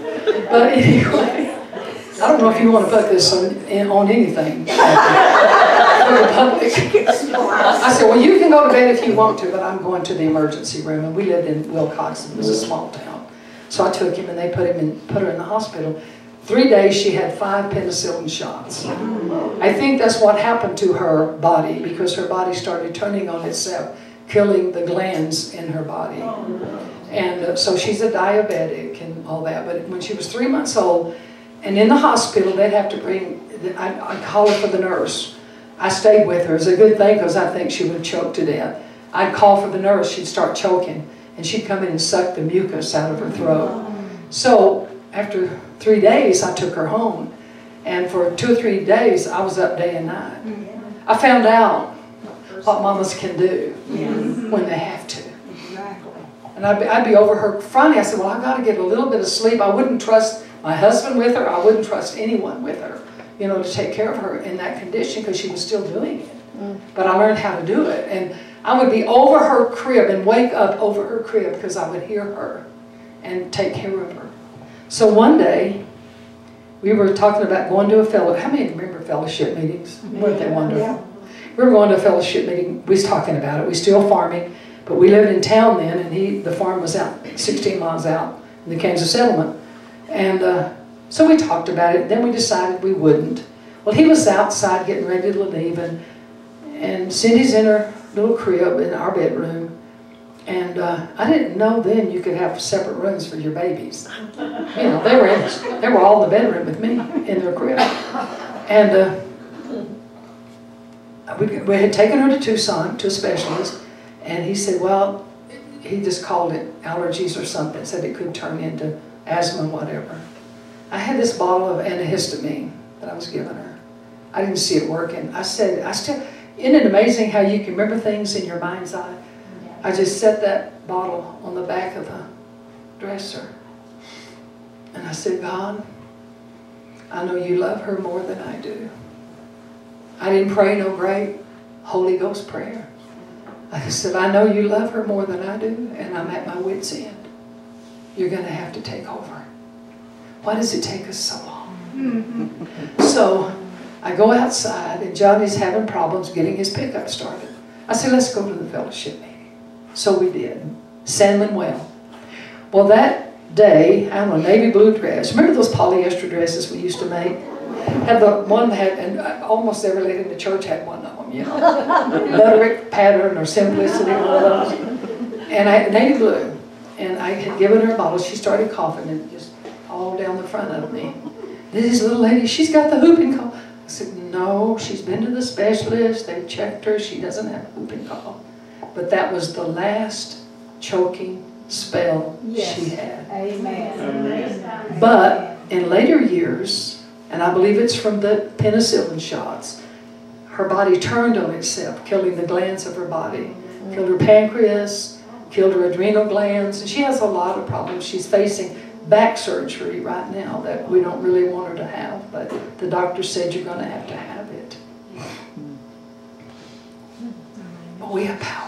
Yes. And once you know that you've released that thing to God, there's a peace, an assurance, a calm. I could tell you about my husband and his rheumatoid arthritis, but I won't take. I don't even know how much time I've got. But let's go on to verse 14. Because he has set his love upon me. How many of you have set your love upon Jesus? Have you really? Therefore will I deliver him, and I will set him on high, because he has known my name. He shall call upon me, and I will answer him. I will be with him in trouble. I will deliver him and honor him. Yes. With long life will I satisfy him and show him my salvation. My husband is over 88 years old now. This is the only, I mean, he's had some other things happen that God has brought him through. But the girls and I have realized if he hadn't been as healthy as he was, he might not have made it through that. But, and I'm 81, still preaching when I can. And last August, I told you about that, didn't I? Yeah. My foot, surgery, and then this episode with him. But, of course, Job said, though God slayed me, we know it wasn't God that slayed Job.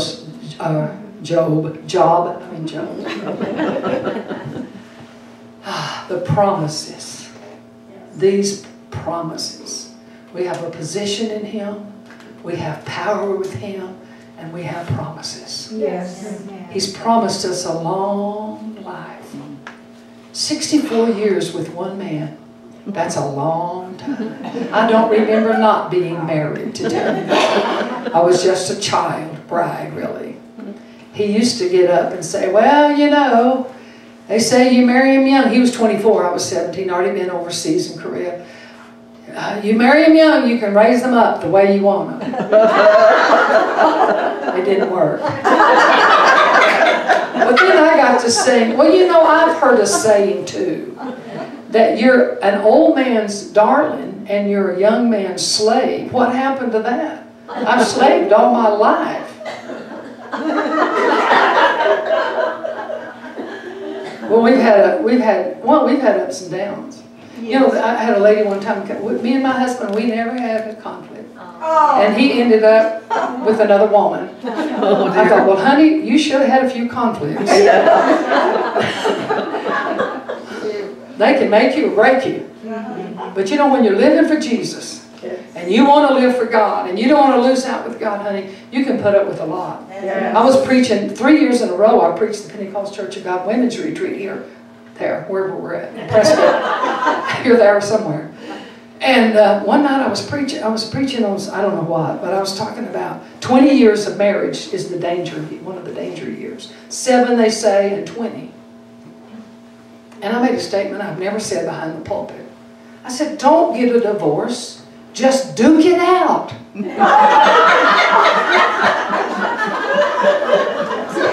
Yeah. We've been through some deep waters. You can't be married as long as we've been married and raise 4 children in the ministry and not have some difficulties. I remember one time telling him, you know, we were pastoring and I'm the preacher, and I said, honey, we didn't know it would come to this. I said, we just grew in the Lord and here we are, you know. Here we are. Because it sometimes got difficult, especially in our younger years, you know. Try to raise 4 kids.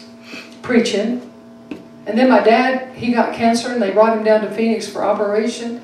4 weeks he was in the hospital because they thought my brother had hepatitis, which he didn't, but they had to wait, make sure he didn't before they'd operate on my dad. I went every day to the hospital. It was on Indian school, Phoenix Hospital. It was on Indian school and something. My dad would call in the morning, well, now Shirley, I'm not rushing you. I don't want you to, you know, come in. I just want to see what y'all are doing. Every day I went to that hospital. And I learned something. You know, you get on-the-job training sometimes. Because the one thing I feared the most was that, going to hospitals.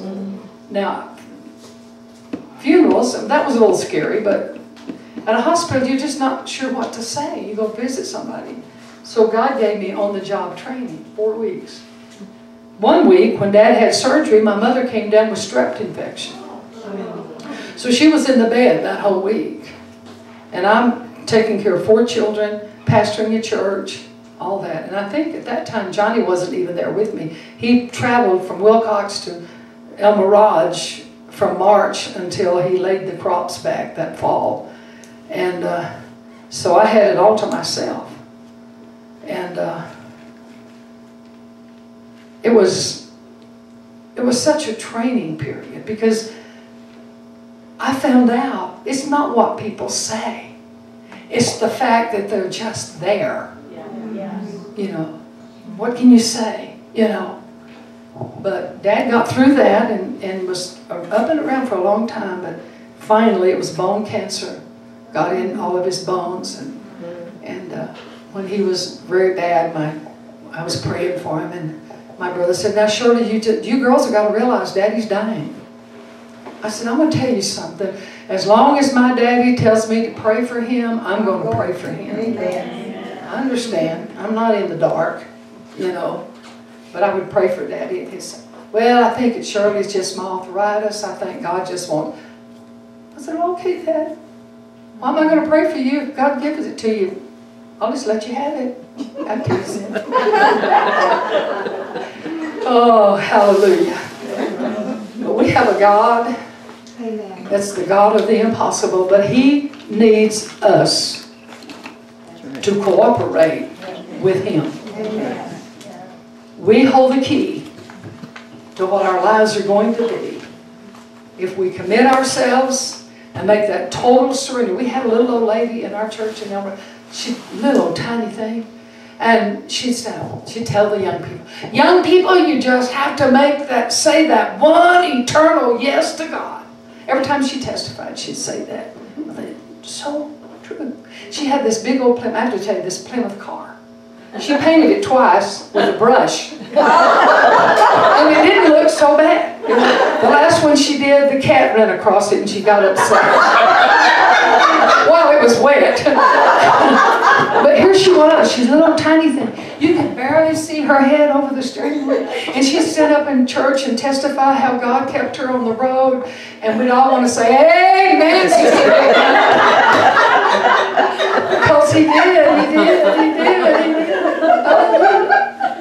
Oh, I could tell stories. You talk about stories. We've all got so many stories. Yeah, we do. Different ones have told me to write a book, and I started a couple of times, but I get too in depth. I just get lost in it. I want to tell everything from the time I was born.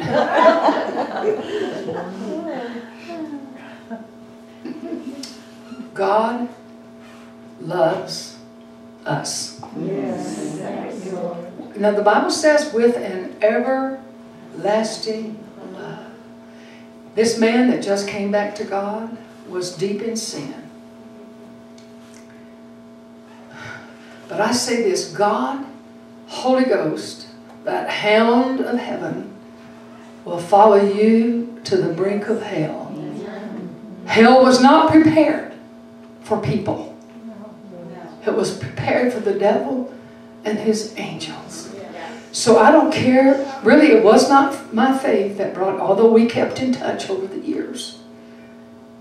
I don't believe it was my faith that got them back in church. But I said, if our ministry that we have right now doesn't do anything else than that, it's worth it all. Amen. Amen. So ladies, be encouraged. Amen. Encourage one another. You know, we just have this one life to live. Live it to the fullest. Amen. Don't let what you have with God drain out. Amen. Cultivate it. Amen. Being a farmer's wife, I know about cultivation and planting seeds and all of that. So just be encouraged in the Lord today. And I don't know what's on the program. I'm willing to pray with anyone that might need prayer this morning. I talked to someone a while ago and I said, you know what I said from the pulpit? Hurts, heartaches, they're here. That's They're right. here. They're here. But I believe that God can do something about it. If I do too. I'm available, it's up to you, Sister Betty, whatever you want to do. Hallelujah. So because I felt that from the beginning that, you know, we're not just here to mark time. No. We want to see whatever needs to be done to be done. And if you have a need, the Bible says that you can call for the elders of the church. Nancy, I have a need. I'm not Nancy. It's okay. I have two sisters, Nancy and Shirley. You got the wrong name. My need is for my family for salvation. Yeah. My brothers, my sisters, my grandchildren. You come here.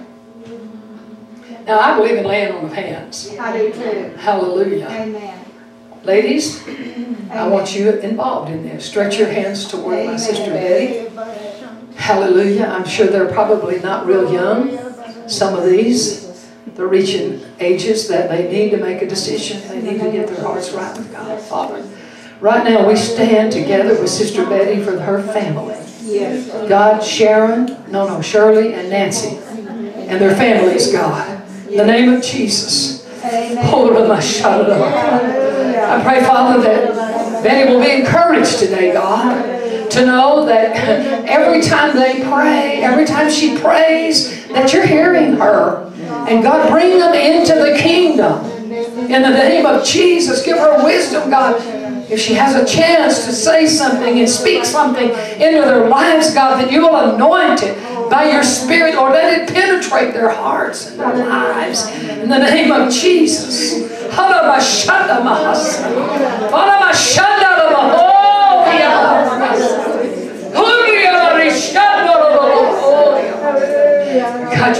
willing that any perish, but that all should come to repentance. And Father, you said we are a royal priesthood. And that means that we can stand before your throne in proxy for someone else, God, pleading for their souls.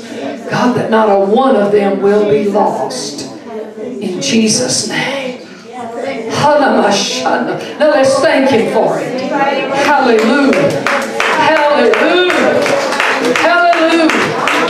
Ooh, hallelujah. Let me interject something here. Now, from the charismatic movement on, we become a clapping people. Now, there is a place for clapping. But Hebrews tells us that we are to give Him the fruit of our lips, giving praise. So there's a time to clap, but then there's a time to just offer it out of your mouth. He inhabits the praises of His people. You didn't know He was going to have a Bible study, did you? Somebody else, anything you need? Come on down. No, Shirley, I have a question for, for the women of this last generation.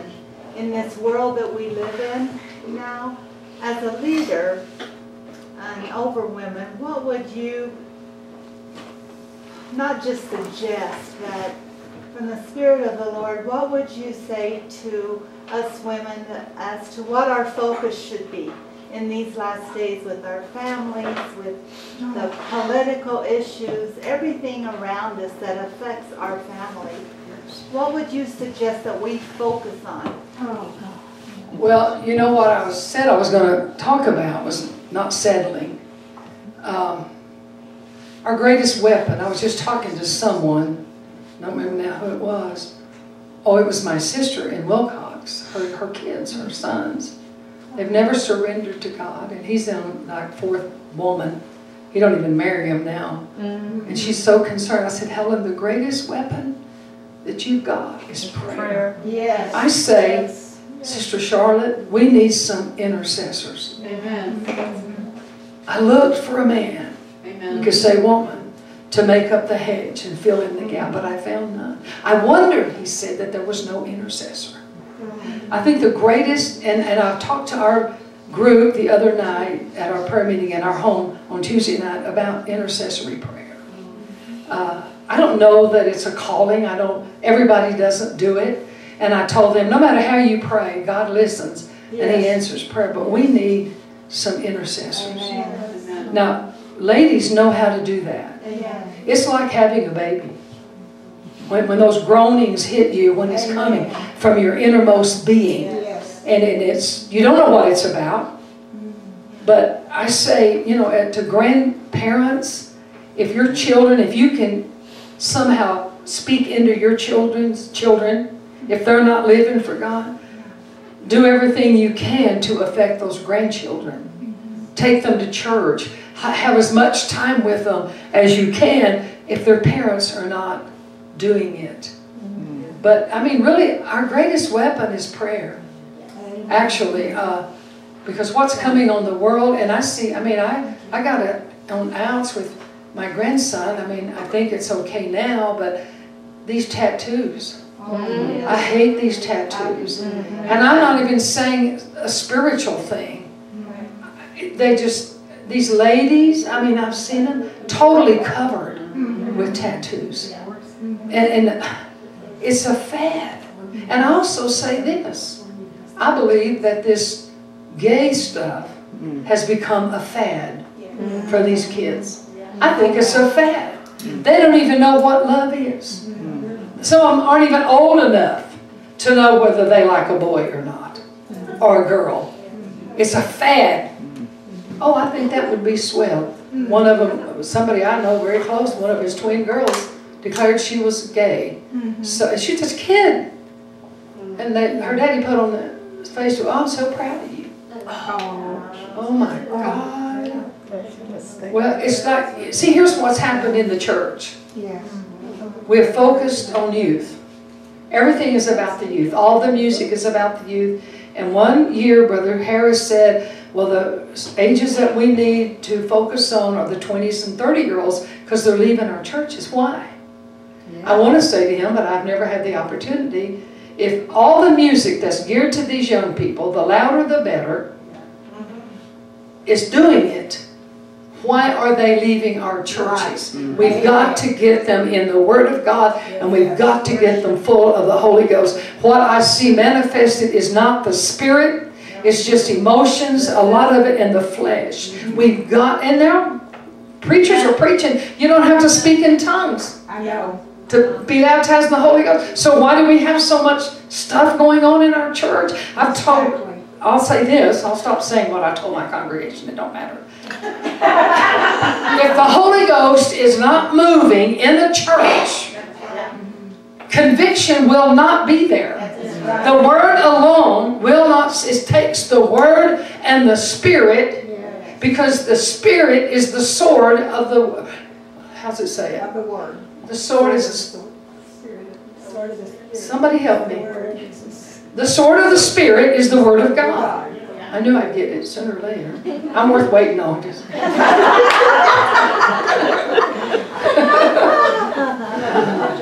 Hallelujah.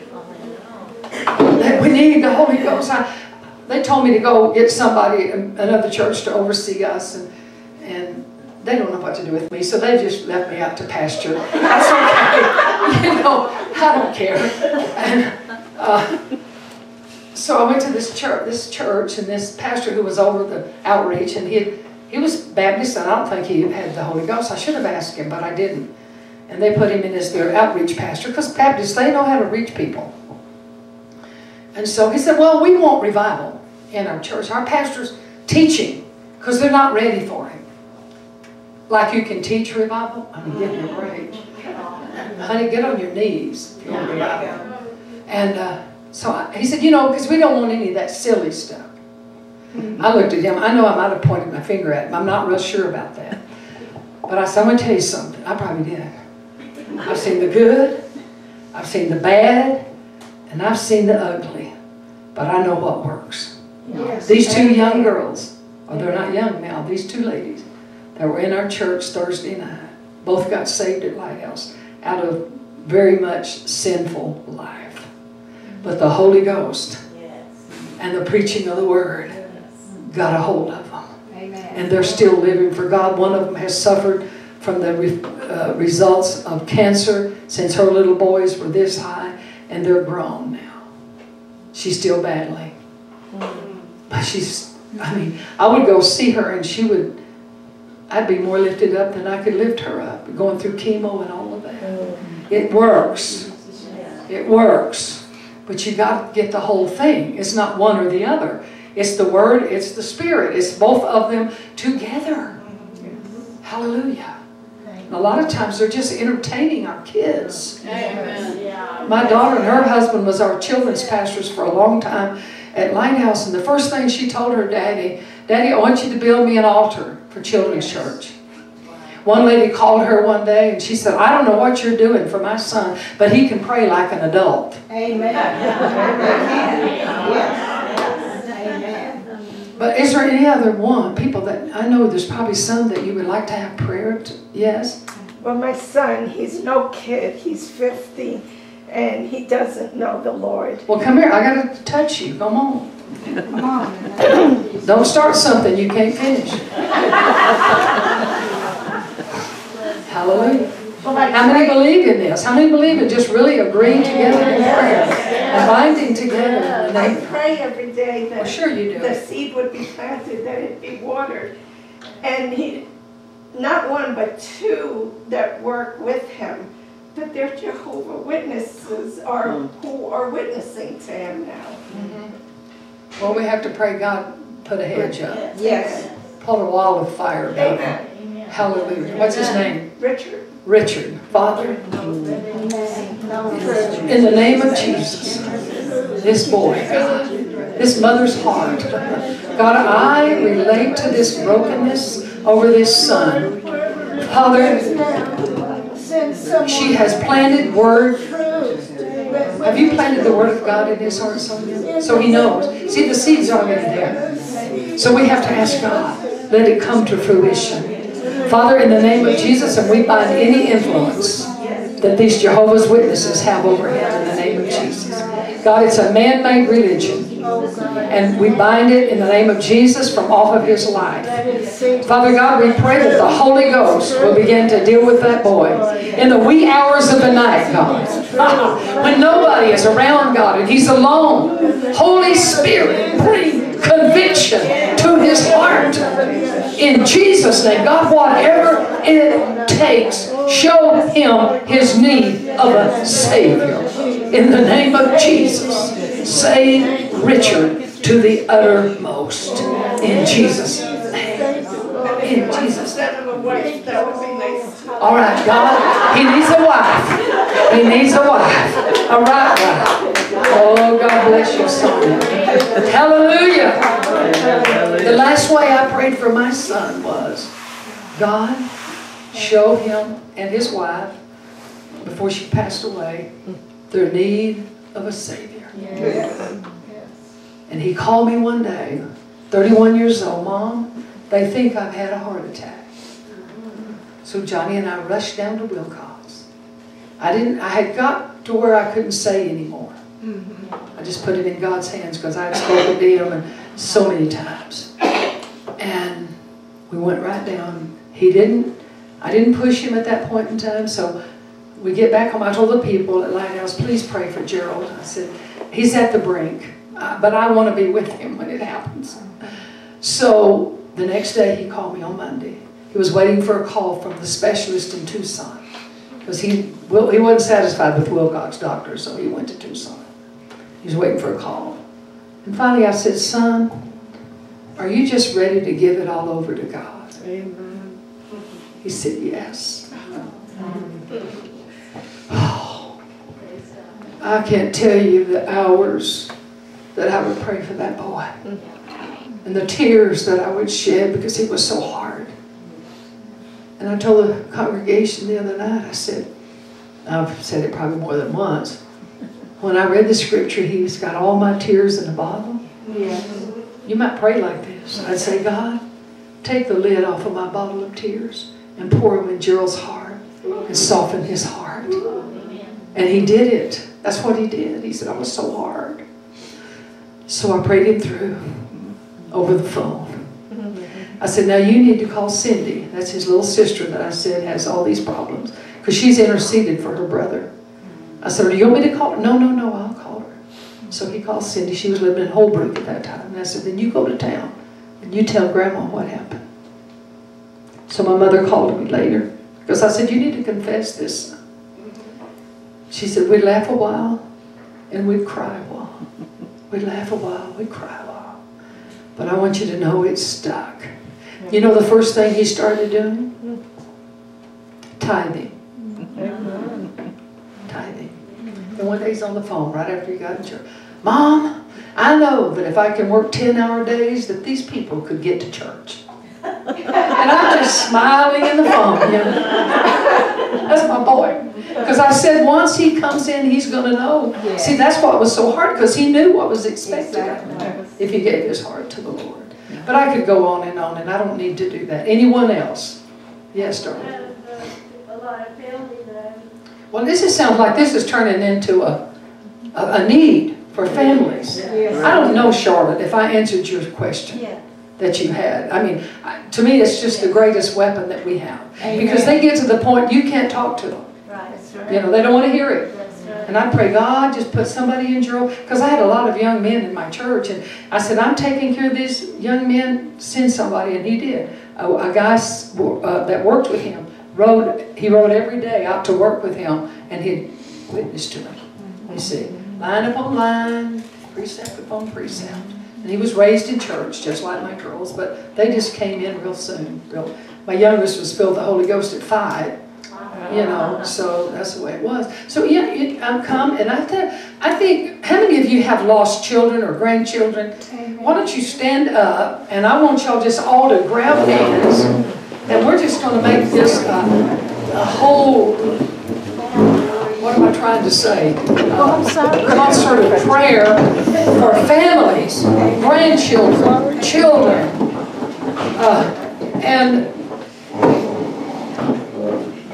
and let's believe that as we're agreeing together in prayer, that the Holy Spirit is going to begin to move in these hearts. Because I have 2 grandsons out of all my grandchildren that aren't serving God.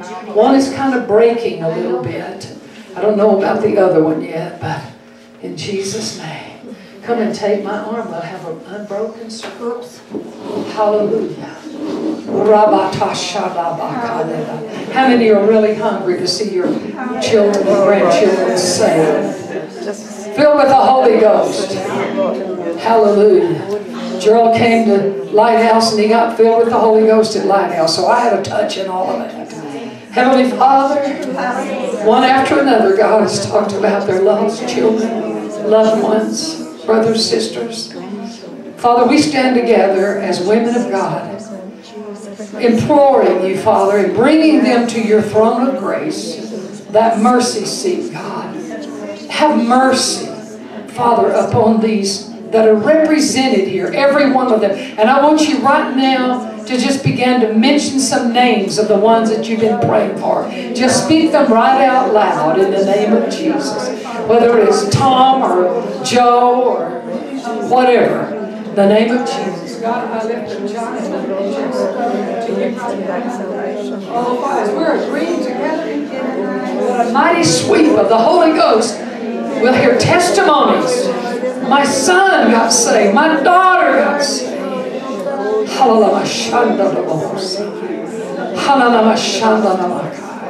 And listen, if these daughters and sons will get saved, it can be passed on to their grandchildren. But sometimes God will go through the back way and touch her grandchild, which will bring the parents in. But however, God, you want to do it, we just lay them before you and ask for your divine intervention in the name of Jesus.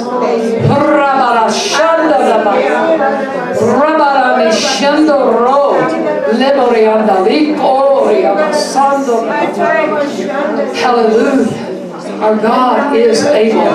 Our God, He said He's not willing that any perish, but that all should come to repentance. God, we want to see true repentance. We want to see godly sorrow, Father. In the name of the Lord Jesus. In the name of the Lord Jesus. Hallelujah. Hallelujah. Hallelujah.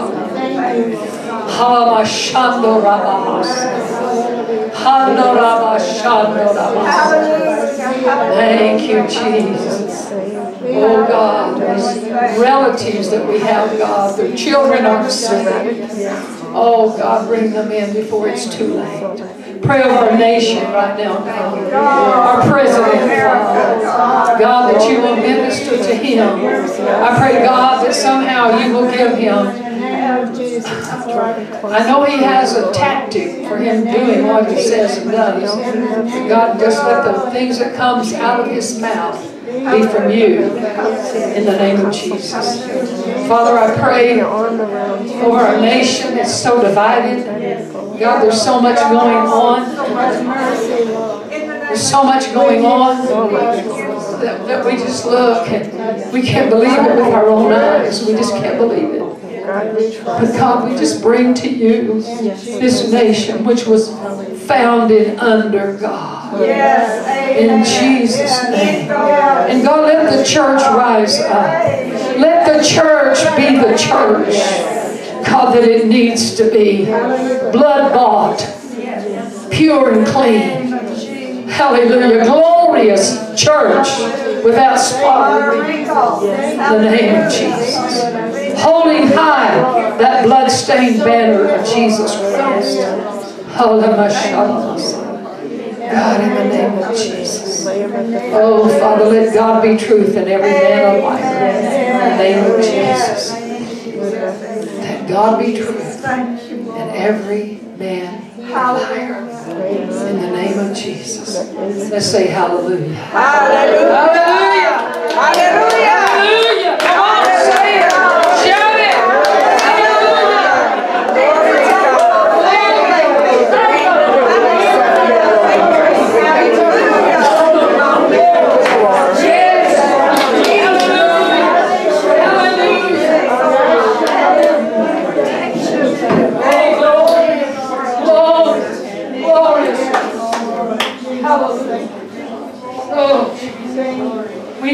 in this world methods change. But may the Word of God never be changed from our pulpits. Speaking the truth. Hallelujah. We had Brother Trask in our church a while back, preached for us, our ex-general superintendent.